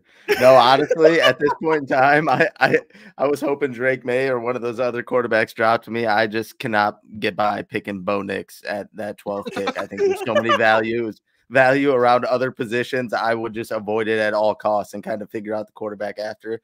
And kind of like how Lucas said earlier about the Patriots, it's not like they're a player away. I don't think if you insert a quarterback on the Broncos next year, they're going to do, like fantastic. They're making the playoffs. I picture them to be right around the same spot next year. So kind of just address it later, and you take a superstar wide receiver for the future. It's fair. Would either of you guys have drafted Drake May at 11 or 12? Oh, yeah. I would have took him at 11. That's what I was going to do at 12. I was just making sure. I'll say right now, book it. The Broncos are taking a quarterback. I'll bet everything I have that Do they're you think taking it's Penix or Nix? If you had to pick one. Bo Think Nix. it's Nix? Yeah. I think they'd take Bo Nix as well. I think either the Vikings or the Broncos both go quarterback no matter what, and they go Bo Nix. Yeah, you know what the Broncos need to do? They need to trade for Clayton Tune. Take Roma Dunze, roll out there with Clayton Tune. Stop it right now. Clayton Tune. The one I was going to say. Come on. Spencer Rattler, 12th overall. The one I was going to say, I didn't have a problem with it, because of how late you got him, but it was Bo Nix at, 23 or 24? Oh, you already took it down. Fuck. Oh, my bad. Because, if he's already dropping that round, they have I think 2 or 3 third-round picks. They could probably just trade back into the 2nd and take – obviously, at that pick right there at 23, they probably take the best offensive lineman, and then you trade down and take Penix or Bo Nix. That's the only thing. But I don't have a problem because, maybe they like Bo Nix and getting him at 24 when he was supposed to go at 12 to the Broncos or earlier to the Vikings, maybe. Who knows? Yeah, well, that doesn't fit my narrative, Mike. That's simply fair. put. Spenmo says Cooper Beebe at 29, or I'll port this channel for fraud. That man loves Cooper Beebe. Cooper Beebe's a dog, dude. I'm with you, but at 29, why? Highlight tape of a guy like Cooper Beebe. If you have that as an offensive lineman, the one that he did, you're elite. I love it. The man was taking on two people at the same time. Great player, but the offensive line compared to defensive end Booner, I don't think it's close. Marcus Davenport trotting out there, I'd be nauseous. Nauseous. Yeah, you got me sick before I take it personal. Calm myself down. Fellas, how about this, Lucas? Does this make you sick? Little Xavier Howard? This is interesting. Xavien Howard. So it says news, former Dolphins All-Pro cornerback Xavien Howard. Sorry, Mike, I'm covering you up in the message. All-Pro cornerback Xavien Howard will be open to taking less money in order to join a contender via the Houston Chronicle. Klotzy. Talk to me, Klotzy. I just feel like it's so slap. You'd be like, yeah, bring Xavien Howard home. But if we're being realistic, he's an upgrade. But then we go to the conversation, would I rather have Xavien Howard or Stephon Gilmore? If you're talking about what the Lions like to do, who's a better man-to-man corner is Stephon Gilmore. So if they bring in Xavien Howard, I'd be all for it. But I just don't think it's a reality. I think if they were to, they would have probably already addressed that, especially when you're trading assets to go get a guy like Carlton Davis. Obviously, different points in their career, but both outside corners. I'd rather have Stephon Gilmore, but I'm not going to be mad with Xavien Howard because he at cornerback 2 compared to what the Lions had last year at cornerback 2 and Kindle Vildor, that's a hell of an upgrade. So I'm all for it. I just don't think it's happening. I wonder what the price would be. Same. I think there's conversations. I don't think Brad's going. If he sees that and Brad hears this, 0 chance Brad doesn't make a phone call and say, "Hey, what's the price? What do you want to do? We're a contender now. We're a team that people want to come win. We just had what happened with Cam Sutton. We obviously have an opening here." I like Xavien Howard. I know he's a little bit of a dip last year, and you know, so I get that you're only as good as what you've done for me lately. That's how the NFL works. So last year wasn't great, but we know what prime Xavien Howard looked like. If he can come here and play at least, 60, 70% of that, he's one of your best corners. So, but again, I think they should sign a veteran and draft a corner. But the veteran, I'm having a hard time figuring out who that is, though, guys. Like, I don't know if is it Xavien, is it Stefan? It's hey, Spenmo, is it Will Harris? Spenny, do we need to block him for a couple? I consider Spenny a ball. Oh, he's a wrench. We can't. Hey, he's a wrench. Trusting behavior out of Raxter. Well, Will Bro's Harris definitely inside the gin bottle right now. Absolutely. Not with joy. Not joy. Hey, but Xavien Howard, where he really would, if he were to be signed here, he would in the red zone as far as man-to-man defense, just because he is like 6'3", 6'2". We talk about TJ Tampa. That's my NFL comp for TJ Tampa. So if you can bring in a veteran TJ Tampa with everything you want, Justin Jefferson, Keenan Allen, DJ Moore, a lot of these guys would have a tougher time in the red zone compared to even like Amik Robertson, because we love Amik, but the man's 5'9". He's not the most experienced DB. I mean, Xavien Howard has the frame of a cornerback one. He's not that cornerback one that he was, but he still has a lot of that experience, and he has some intangibles left. But people that are like Amik Robertson at CB2, like, it's an upgrade from Vildor, but that's one of those things where you're on a slippery slope, because he's going to have to take a lot of chances being 5'9", guarding Keenan Allen, Romeo Doubs, Justin Jefferson, Jordan Addison. Like, he's always going to be a little bit behind the 8 ball, in my opinion. I'm with Lucas on that. The Amik Robinson CB2 thing, I'm not for that. Maybe he does at some point. He's still pretty young. Maybe at some point he gets to a point where he can do that. But again, I'm with Jeff. I think this whole show's on the same page. Go get a veteran corner and draft someone so you can learn. Like, you have to do that. I think Xavien Howard is on the board here, and I think there's a chance Brad Holmes goes and gets him, or Stephon Gilmore. I bet you in the last 24 hours, if I had to go look at Brad Holmes' call log, there's a call to Miami, and there's wherever Xavien lives now, wherever, there's a call to him, and there's a call to Stephon Gilmore and his agent. So I think there's going to be someone that's coming here out of free agency to Detroit. I'm not going to sit here and say Amik Robertson as our CB2 like that. I'm not settling for that. I hope he can get to that point at some time, but I'm not. No, going into the year. Shout out Spenmo Rack Speaks too. Thank you. No, Amik's a really good cornerback 3. I don't put him on that cornerback 2 level yet. And I think we're all on the same page. You kind of get a veteran and then address another corner in the draft. So I mean, okay, can we just cut it? Let's just get right to it. I mean, Amik, Amik, I love it, dude. He's got that dog in him. He's a dog. You just can't teach height, man. Yeah. He's just small. And that's, again, he plays bigger. He's talked about it in his press conference when he got to the Lions. I've always had to compensate for that, and I think that's something Dan kind of loves, because he's got that dog in him. Yeah, but you can't help that he's 5'9". Like, this man is not your number 2 corner. Like, I don't know if you knew that. You need like a veteran, and I don't know, preferably a corner you draft. So I love Amik, but he's more of a guy you kind of work in there.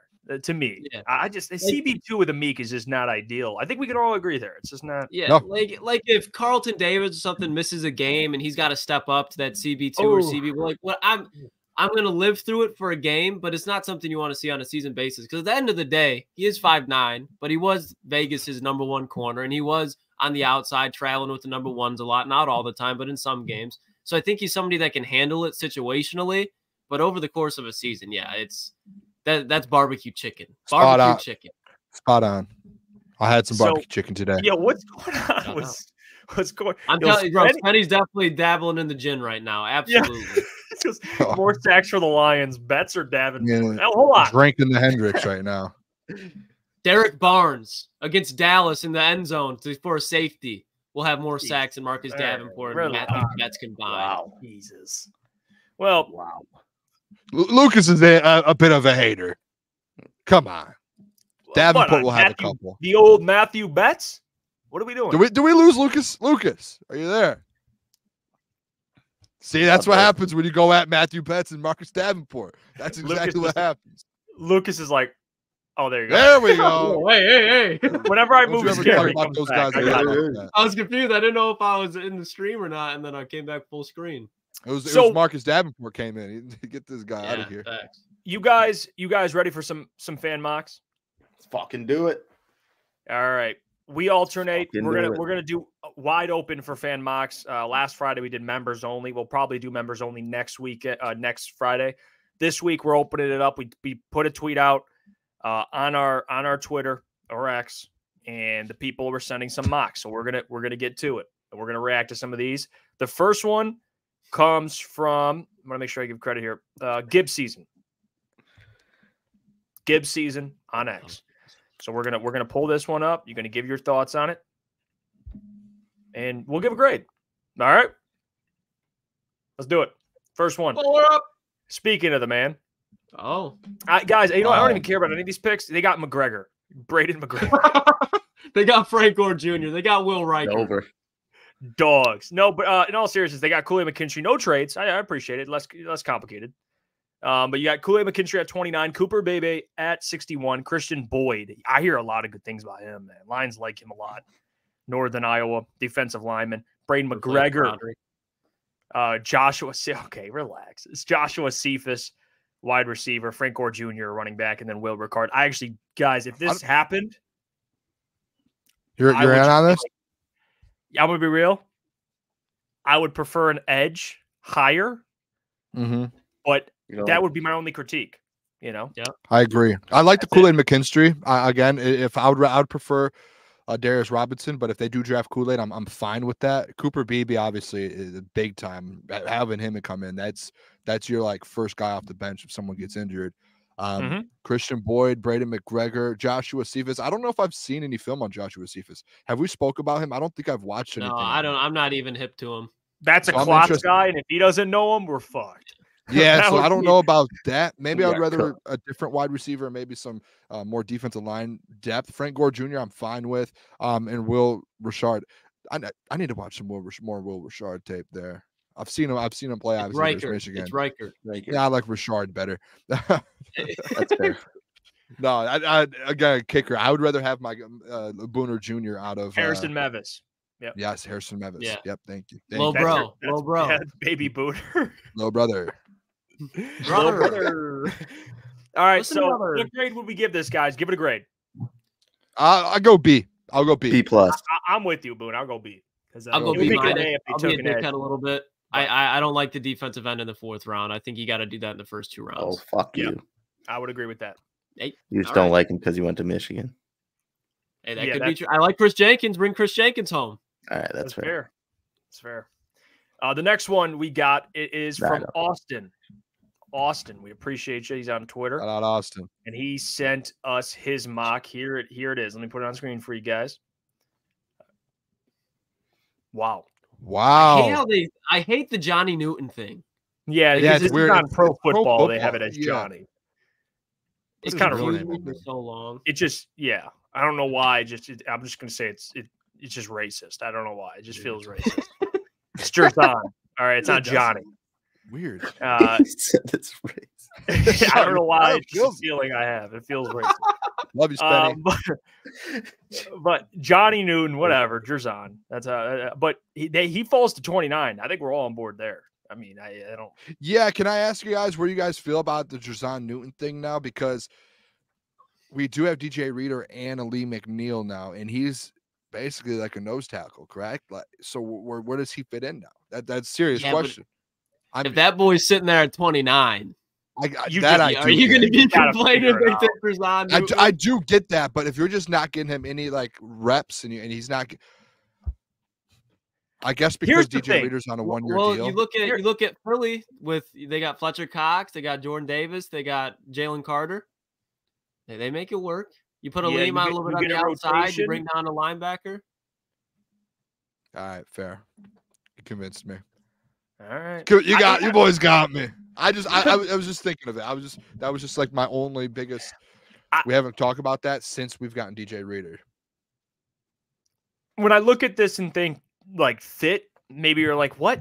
But also, if Brad's taking BPA, I think you can make a case Jerzon's the best. And then Mikey's would be the best player at 61, you could argue. So, like, I get it. Like, Mikey's a slot corner, Johnny Newton, Jerzon Newton. He's a 3-tech defensive tackle. He would be a guy that maybe hell, Aleem McNeil, he's got a year left on his deal. You know, I don't know. Maybe it's a future stash. Maybe DJ Reader goes down. You got Jerzon. Yeah. I don't know, man. Yeah. That was a question I had for some of the people we had on this week was, and we weren't able to get to it, but Aleem McNeil, he can be extended right now. And that, like, they haven't gotten any extensions done. And Aleem is one that's due for an extension as well. So I was interested in the fact that Aleem hasn't been extended. Amon-Ra hasn't. No one's been extended yet. So that is another – we should have that conversation on Monday. What grade would you give it, boys? I'm going to go C+. B again. B-. Yeah, this one I'm going to go C+, just because the last one I liked a little better. But this one, I just, again, it's better players. I just, for fit reasons, I'd like, again, maybe you can say B-. I'm cool with that too. I'll go B-. But I like the other one a little better. I don't love the Luke McCaffrey pick at 73. I don't. And I'm a Luke McCaffrey guy. Like, I just think, like, there's going to be better receivers. Bro. Let's get to the next one here. He is on one tonight. He is wilding right now. All right. Love you, Spenny. I miss him, man. He's a goat. All right, let's get to the next one, boys. This comes from Derek. All right. We're in better Luke McCaffrey range now. I can say Kool-Aid that. McKinstry at 29, Jonah Ellis at 61, Kieran, Megadiji, maybe. Whatever, Kieran will say. Kieran at 73, Luke McCaffrey in the 5th round, Frank Gore Jr., Tanner Bortolini, center in the 6th. Hey. This is interesting. Yeah, this is interesting. Oh! And then you got Jarius Monroe in the 7th. This one, I'm going to be honest, it's like a weird – I can see this. I don't know why. Yeah. Like, I can see – like Brad doing some shit like Tanner Bortolini in the 6th and Frank Gore. You're like, what is going on? Like, what are these guys? What do you guys think? I feel like every draft we have has Frank Gore in it now. Yeah, I was about to say that too. Every draft that goes to the 6th round, if they're not just doing the first 3 picks or whatever it is, it has Frank Gore in it no matter what. But it's always Frank Gore Jr. I know it is. It was always. It was always him, man. I like the Kool-Aid and Jonah Ellis combo. I think Jonah Ellis is one of those guys that he doesn't have the highest ceiling, but he has a really high floor. If you watch him at Utah, he was one of the guys that just held it down for that defense. Utah is a defensive-led team. They haven't had a bad defense in probably the last 5 to 6 years. And you look at what he did over the last 2 seasons, he's been really productive for him. So I love that in the 2nd round. I'm a Jonah Ellis guy as well. Like, again, corner, edge in the first 2 rounds. If you get that to me a little spot on. Obviously, some people want wide receiver. I think getting a Luke McCaffrey in the 5th round kind of makes up for that a little bit, to where you can. Maybe he's not a 5th round guy, but I think he's someone who's going to be able to come in and learn and kind of get into a different role.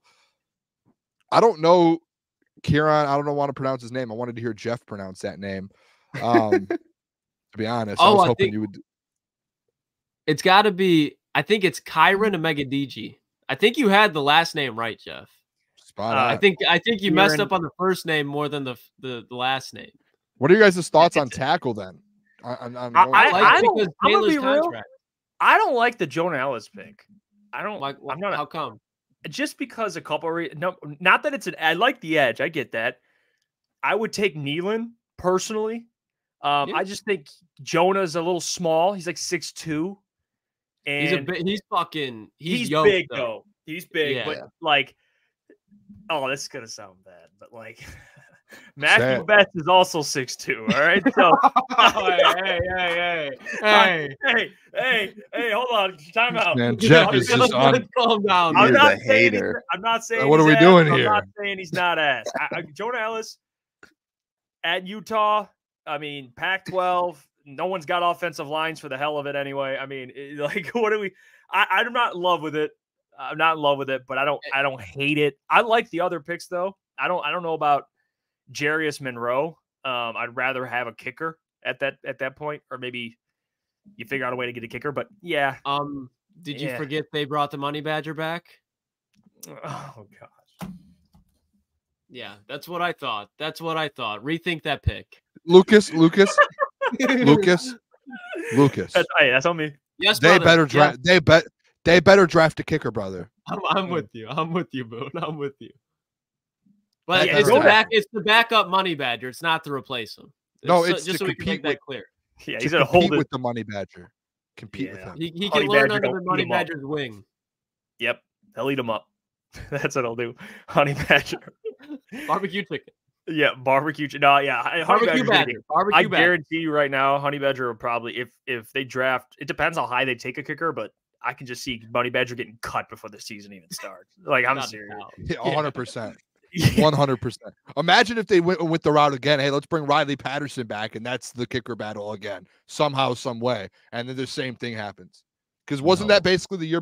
Maybe the year before. Wasn't it the same? Something similar? Wasn't Riley Patterson there to start the year, and he ended up with the Jags during the playoffs?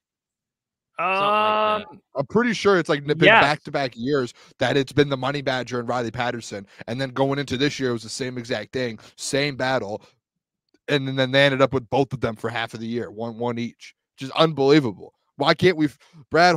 Why can't we figure this position out? It's like corner for him. He loves the kicker position, but it's hard just to lock one in. Yeah, because it's so easy to miss the corner and the kicker, the most important position in football. Every single contender seems to always have a good kicker. Everyone. Like, name me a contender in the last 5 or 6 years that has not had a really good kicker to where we're throwing him out there, we're getting a free 3 points here. Name me one. Someone. Maybe there's one or two. Maybe the Buccaneers, with them trying to think of who their kicker was. No, they had a good kicker for the they had a great kicker. They did. Their kicker was elite. I'm just trying to think. Who did the Rams have? Matt Gay? He was a dog too. They had a dog, dude. I'm telling you, and that's why when people are like, "Oh, Booner, you don't need it." No, look at the Super Bowl last year, it was a kicking battle basically, and it wasn't really like they wanted to kick. It was, hey, they needed points, and they went out there and they got them. So go get a kicker. It's not even that. And someone said Badgley is solid. He is solid, but let's just get some competition in there. That's a position we haven't been very good at. Now that we're contenders and going for a Super Bowl, get someone in there to compete with the Honey Badger, and let's try and get someone who can kick 50-yarders, 40-yarders. When you get to a certain spot, you're able to lean on that if you need to, because you need some points. Well, hold on. He said he's solid. I mean, boys, shit is solid. He just can't kick outside 40 yards. Okay, I'm just making sure. There's a lot of things that are solid. I mean, you could argue. I don't know. I'm not. I guess you could say solid. I mean, he played decent towards the end of last year, but I mean, I would love for someone to do some homework and find me some contenders that have bad kickers. Let's see how many that can. I mean, it's a good point. I mean, the 49ers just drafted theirs. Chiefs have a dude. Yep. The Rams had a good kicker. Ravens got a good kicker. Bills got a good kicker. Eagles signed their kicker. Cowboys have a good kicker. Yeah, Cowboys got a good kicker. Had a good kicker until. That was still brutal. Yeah, no. You're right. Well, no. Like he is like historically, like his career in Buffalo, like he has been a good kicker. Like imagine trying to kick in Buffalo in November, December. Like get the fuck out of here. Right. Yeah, football probably feels like a bowling ball. Yeah, that was a big miss too. Brutal, dude. Yeah, it's honestly, Boone. It is a great point. You know what? I'm proud of you because you made me think there. It made me think there, and I was like, "Holy shit, he's right." Yeah, thank you. There's a lot of you need a kicker, man. Like, and those. I mean, and again, some of them are found through free agency too. I mean, I don't know who's still out there or what they can do. Well, it's not that for Dan to take the points. You could still be aggressive. It's just you have that. Like that you can lean back and if you're sitting there and you need a 50-yard field goal, you have a guy that can do that. Right now, you do not have that. And if you get into a game to where 3 points is more important than just going for a 4th down, then that's like you need to have that trust factor, because there are situations in the NFL to where whether you think it's aggressive or not, 3 points will get you a win. And if you don't have that, then that's an issue. Like, what if there's 5 seconds left of the game and you're at the 40 and you just don't have someone to do it, and there's 5 seconds left and now you just have to try and kick a field goal, and you're probably going to get a miss out of the Honey Badger, or you have to try and go for a touchdown and a Hail Mary. There's just scenarios in the NFL where you need that trust factor from your kicker to stay in games and to stay contending. And that's like that can make or break your season. If you get in the playoffs and you run into that scenario where you need a 50-yard field goal to win it or tie it, and you just don't have a kicker that can do it, that's a problem. That's a hard problem. Well, I tried, Lucas. I tried. Brandon McManus. Yeah, I was gonna bring that up. You were pounding the table for Brandon McManus. You were pounding the table. Hey, 11 of 13 from 40 to 49. All right. All right. What do you do for the Jags this year? Don't you scoff to that, Mister. I'm okay with Badgley. I think Badgley's solid. Well, he was solid. Yeah, okay, that's fair. But I'm saying, I don't think people realize we don't win that wild card game without Michael Badgley, guys. That's true, guys. Right. I just don't think people realize how many times Dan's had to go for it because we don't have a kicker. And there's times I'm sure if you asked him, he would have kicked a field goal over going for it. That's a fact. That's just like a cold hard fact. That's like there are definitely times you can't sit here with a straight face and sit here and throw analytics and numbers, because you could say, oh, Badgley is this percentage 40 plus or 45 plus. Guess what? He's not kicking them a lot. So yeah, his percentage better be higher because he's never kicking them, because they don't trust him to do that. So like the percentages to me just don't matter to me. Like when people are like, well, from 40 something, what was it with the 43-yard line in the San Fran game? Yeah. And then people are like, well, he's this percent from 40. Guess what? He's from 45 plus. Guess what? He's from 50 plus. And the numbers the attempts are lower because they don't trust him to do it. That's just again a cold hard fact. This isn't like I'm not pulling anything out of thin air. These are just all facts. I mean, yeah, Michael Badgley this season, I mean, he didn't attempt a bunch. I mean, he was in 4 games, but still, I mean, you look at what he did. His longest field goal was from 41, but they don't really go. I mean, this is not what Dan had done, maybe because they don't trust him. But like, I wonder, guys, the big, like a side story I'm very excited for when they get a kicker and when they get a defense, what's Dan going to do? It's like I mean this in the most like friendliest way possible, like the most genuine way, but it's like a crackhead and there's just a crack pipe sitting right there and he just got clean. You got everything you need. It's ready to go. Like, he's like, he just got clean and he's just looking at this crack pipe like, oh God, it's right there. like Dan, like I think Dan is going to be like, oh, we got a good defense. Like I got clean. We got a good kicker. And he's like, oh God, we're in a playoff game. Like, and there's a button. And he's like, shh. The 89 Vegas memories are flying back to him. Yeah. In the hotel room. And he's like, but if you think about it, if we go for it, it doesn't work. Our defense. I just do it once. I just do it once. I don't got to do it again. Just one time. Just one time. It's like I won't get addicted if I do it one time. That's what I think. Dan, I'm gonna be honest. I got this feeling Dan's gonna be Dan no matter what the hell you got. And maybe I'm wrong. But I agree with you. Like Booner, I do agree to the fact that maybe you would have considered it more. But when you're talking inside the 40, I think Dan is just, and we don't see it a lot out of coaches, but I think it's like, we've got this far, we're putting the ball in the end zone. And I think that's just his mentality as a former player, especially the tight end, where it's like you're willing your way down the field because you might not catch a pass for the next 4 games, but you got to block. So it's like you got to earn your way down the field. And once you do that, running the ball, you're setting the tone. You want to finish it off with 7. So whether it's right or wrong, I just think at the end of the day, that's Dan's DNA. There might be a couple of times, like around like the 45 to 50, where he's like, all right, it's 4th and 7, let's kick. But when you talk about like even like the 40s and like inside the 30, if it's like 4th and 3 and Dan's at the 30-yard line, you could have Justin Tucker back there. I think Dan's going for it because I think Michael Badgley would be fully capable inside of Ford Field of hitting a 40-yard field goal. But Dan just kept going for it, kept going for it, kept going for it. And it might lessen a little bit, but I don't think as dramatic as some people might think. So like Michael Badgley in his 2 years in Detroit, he's 9 for 11 in 40 to 49. But what I don't think people realize is that's really just like 40 to 43, 44. And that like there's nothing plus 45. He's had one, I think, 50-yard field goal, and I can double check real quick. Oh, in 2022, he was 2 for 3 and 50 yards. Last year, he was 0 for 0. So he had 2 for 3, 50 plus, probably indoors. Again, it's just you're lying to me if you don't think it's partially a trust factor, because they basically have come out at points and said that it's, hey, like, yeah, we do understand, like, it's tougher for him. Like there was the game winner. Wasn't there a game winner? Or what was it? There was something a couple years ago with him that he missed a kick, and it was like a big time kick, and it was a far. I think it was a Vikings actually. I could be wrong, but where that happened. So it's just these scenarios to where I get what you're saying, Lucas. But again, if you have a guy like a Justin Tucker, I know he's the best in the league, one of the best ever. But I get what you're saying. A viable kicker. Yes, that you have in the back of your head. Hey, I could trust him. Or hey, if we do need this, let's do this, and this is a different scenario. You're just giving yourself different scenarios to help win games and give yourself a better percentage. Because when you're in the playoffs and you're contending, or you're in a Super Bowl, like I'm dead serious, guys. If we're in a Super Bowl and you're sitting there with a 50-yard field goal or 52-yard field goal with 2 seconds left, and Michael Badgley runs out there, how are you guys feeling to win it?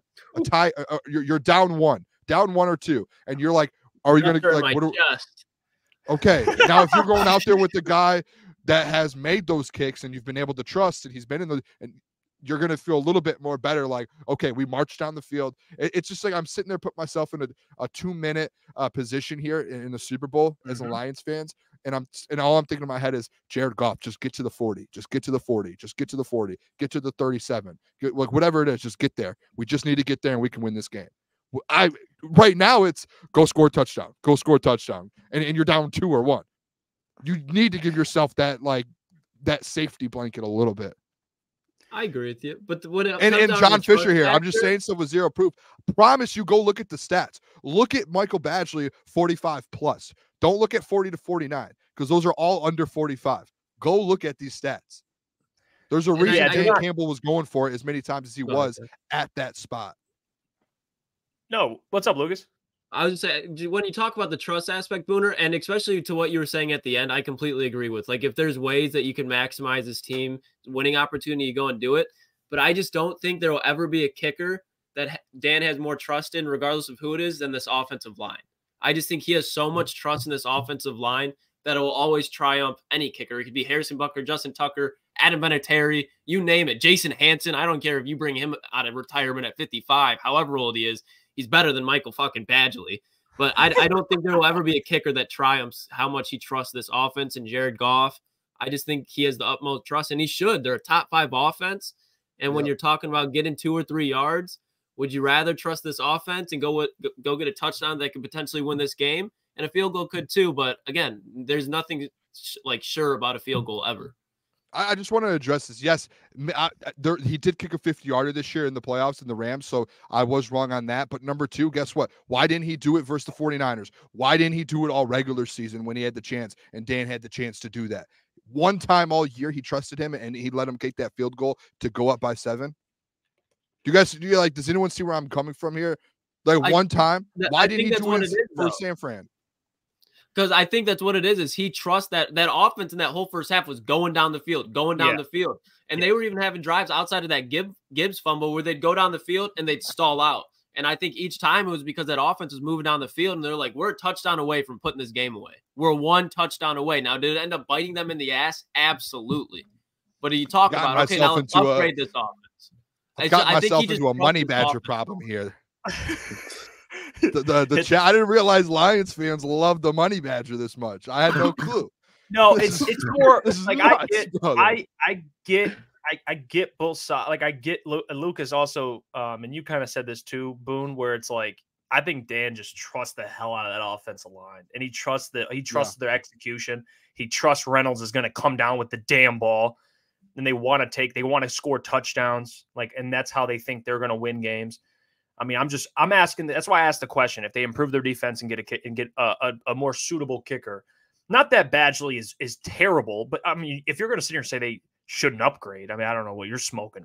Maybe you're sharing that crack pipe with Dan Campbell, and all jokingly though. But what are we all? What are these people coming at me for? Why are we sticking up for Badgley like he's an all-pro kicker? Let's go get one. He's good at he's fine. He's fine, but that's all he's a fine kicker. He literally was cut in training camp.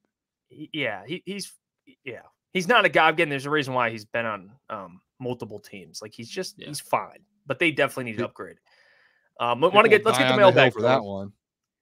Let's get to some mailbag with some questions. All right, first off, we'll start off with acknowledging Lions Fan Syndicate.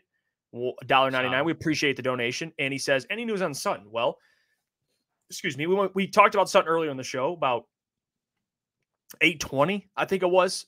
Basically, some Lions beat reporters, they called the Hillsborough County Sheriff's Office, asked about Sutton, asked if they're concerned about his well-being. They basically said, well, our number one concern is finding him. It's not about his well-being. It's just about they're looking at it as he's not a victim. Like, is he okay? It's more of he's running from the law. That's how they look at it.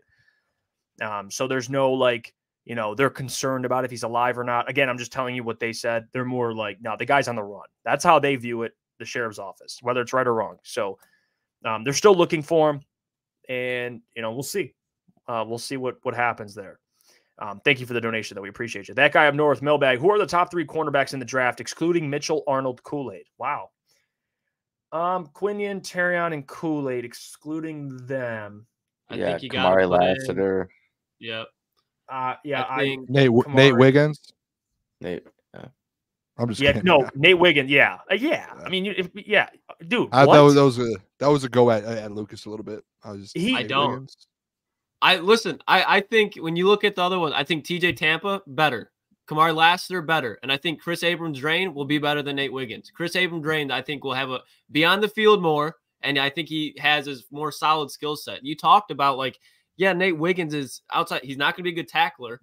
And really locking down receivers in the ACC, okay, that's nice, but they're a completely different breed. You talk about NFL 1 wide receivers, and I think he's just going to get bullied, especially like in man coverage. I do think he is going to get bullied, and that was his strength at Clemson. I'm going to do – I'll do – TJ Tampa's a one that's intriguing to me. I'm liking – you got me more on TJ Tampa, Lucas. You got me kind of – I'm big on Max Melton. Yeah, I'll say mine. Okay, we'll go around. Give your 3. I'll go Nate Wiggins, Kamari Lassiter, and screw it, Max Melton. That's mine. Dude, Nate Wiggins, Kamari Lassiter, and TJ Tampa. What about you, fellas? I'm gonna go the same as Jeff. I think Nate Wiggins, Kamari Lassiter, and I like Max Melton. TJ Tampa I like too, but he would be in that list as well. I think those 4 are the next tier. I would go TJ Tampa, Kamari Lassiter, and Max Melton. Okay.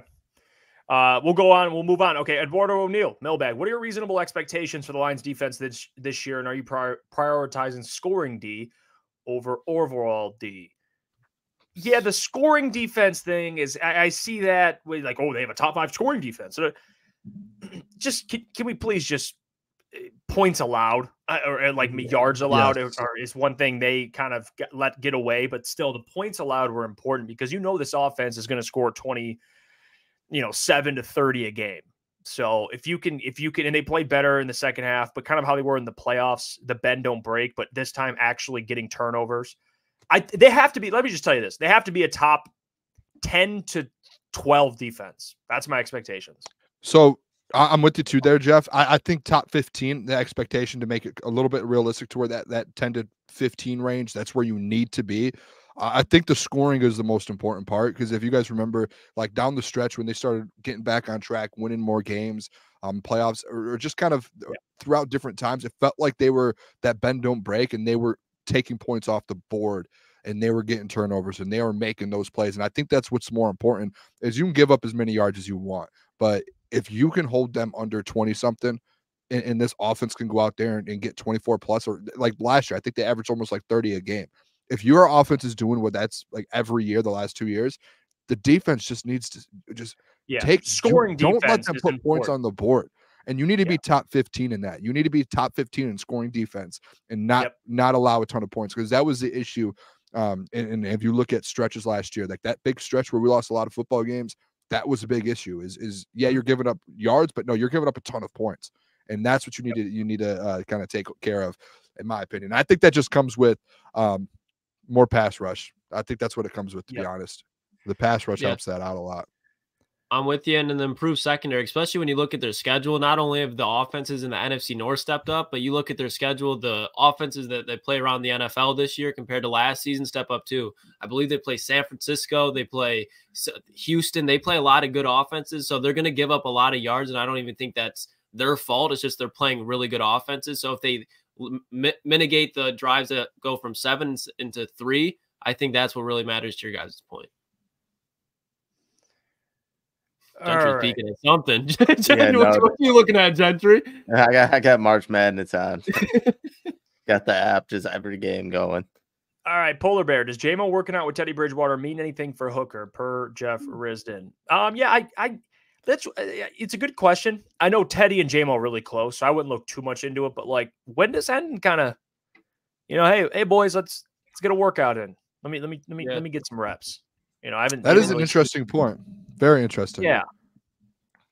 Hendon could just be doing stuff on his own too, like trying to refine everything, especially coming off that injury still. You know what I mean? Like, I'm sure there will be times when he starts throwing. I'm not looking too deep into it. I bet you offseason prediction. I bet you we see a picture with Jared Goff, Hendon Hooker, and all of the receivers like in LA at some point. Like those pictures you see sometimes of guys. That's my bold offseason prediction. You see like Amon-Ra St. Brown, J-Mo, maybe not Josh Reynolds, Sam Laporta, Jahmyr Gibbs. I bet you that's it. Mm-hmm. All right, we'll move to the next one. Does Adam mailbag question up? Yeah, after we get to Mike Reed real quick, and then we'll get to that. Mike Reed mailbag. Are you guys as ready for the NFL draft as I am? I will be down there. I'm so pumped for it, Mike. Let's go, Mike. We're going to come out with more information about bookies and what the plan is there. We're collabing with Questionable T. Scotty. Shout out to him. Shout out. Legacy Cannabis. I assume there's more that needs to be ironed out. So nothing's official, but it is official. We'll be there. So when the tickets come out, get your ticket, Mike. If you want to come through, open bar, food, tons of special guests. We'll be doing a live show. It'll be a lot of fun. So information on that will be coming in the future. But yeah, we're pumped for it, Mike. I mean, I can't freaking wait for it. We're fired up. And then you got Adam Baydu mailbag drafting Drake May. Booner, shame on you. He's still about it. First of all, I don't know if he's gone back and listened to the explanation. Come on. Just listen to yeah. Am I the only one that would have drafted Drake May if I had that pick? I don't hate it. Bro, I honestly Booner, I told you I would have done the same fucking thing. Yeah. So it can't be that bad. I would have done something different, but I'm not going to sit here and argue why what I would have done is right. You know what I'm saying? Like, I don't hate it. Adam's thinking Robert Saleh is not going to take a quarterback to push Aaron Rodgers out, but Booner, you are absolutely right. I know the GM would probably change if Aaron Rodgers fails, but Aaron Rodgers, like, let's say he gets hurt, like, which is very possible. The man's coming off an Achilles injury. He's 40+ years old. You got Drake May now. You're going to tell me that's a bad situation for the Jets with Garrett Wilson, Breece Hall. Like, come on now, Mike Williams. Mm-hmm. Like, that's a great defense. Come on. They can get offensive line in the second and third round. They don't need anything on defense. All right, let's get to Randy's question. Randy mailbag, why do you think Brad wouldn't use next year's picks to move up? Or why do you think Brad? Or wait, yeah, because we agree. I think if Brad trades up, he's going to use next year's draft capital. So all of us would agree with that, Randy. And I think he does trade up. We all kind of agree there. Yeah. Run DMG. We got not to be confused with Run BMG, who's on this panel. Mailbag, trade up or trade down? What would you rather have Brad do? Well, we just answered that one. Trade up. We're with that 100%. Mike, before we end the show here, we need an update on the bracket. What's going on with the people? I know I'm in like last fucking place probably. Am I first? I'll be right there with you, Jeff. Yeah. I stuck. I mean, it was bad, boys. It was bad. Hey, did UNC win? In first place, we have Dante, and then Benji the GOAT. Yeah, Dante's in first place by 10 points. He has Houston winning it all, which I think they won. They're up 10-0 right now. And Benji. Man, Dante, shout out to you, brother. Shout out. And then Benji the GOAT's right behind him, and then guess who's on top, which I don't know who that is, so we maybe have to guess. That's a good name. Yeah. Those two are tied for second, him and Benji, so. Fuck yeah. Shout out to I'm not doing so hot. I'm in 46th place, so I don't know about you fellas. I can check real quick here. I'm probably really worse been able than to that. watch that much March Madness either. I can watch the games like at night, but like during the day, I can't. Oh, Gentry. What's up, Brad? What place are you in? 46. Oh, I'm 46. I thought you said 47th. I was like, I'm 46, brother. We're probably tied with a bunch of people. Well, I'm in 22nd place. No way. You're right there, actually. You're in the mix, Jeff. Hold on. Our boy Adams. You know what? I don't even think I ever changed my name. The leader has 230 points. You have 190. You're right. You're right there, Jeff. You're in the mix. I'm on his ass. Pause. I'm right there. Jesus Christ. I'm right there. We'll see. Spenmo wants Adams clarity. 13. I'm going to clear this up. I just said that. All right, let me clear That's this crazy. up. All right, let me talk to you for a dialed. sec, Spenny. Let me talk to you for a sec. I get it. Let me talk to you for a sec. Spenny, are you by yourself? Let me talk to you for a sec. All right.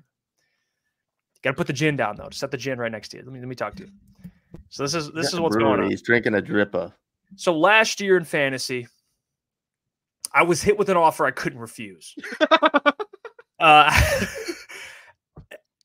Spenny, I couldn't refuse it. I couldn't refuse it. I gave Braylon A.J. Brown. It was a good trade. I mean, maybe it wasn't anything having to do with players,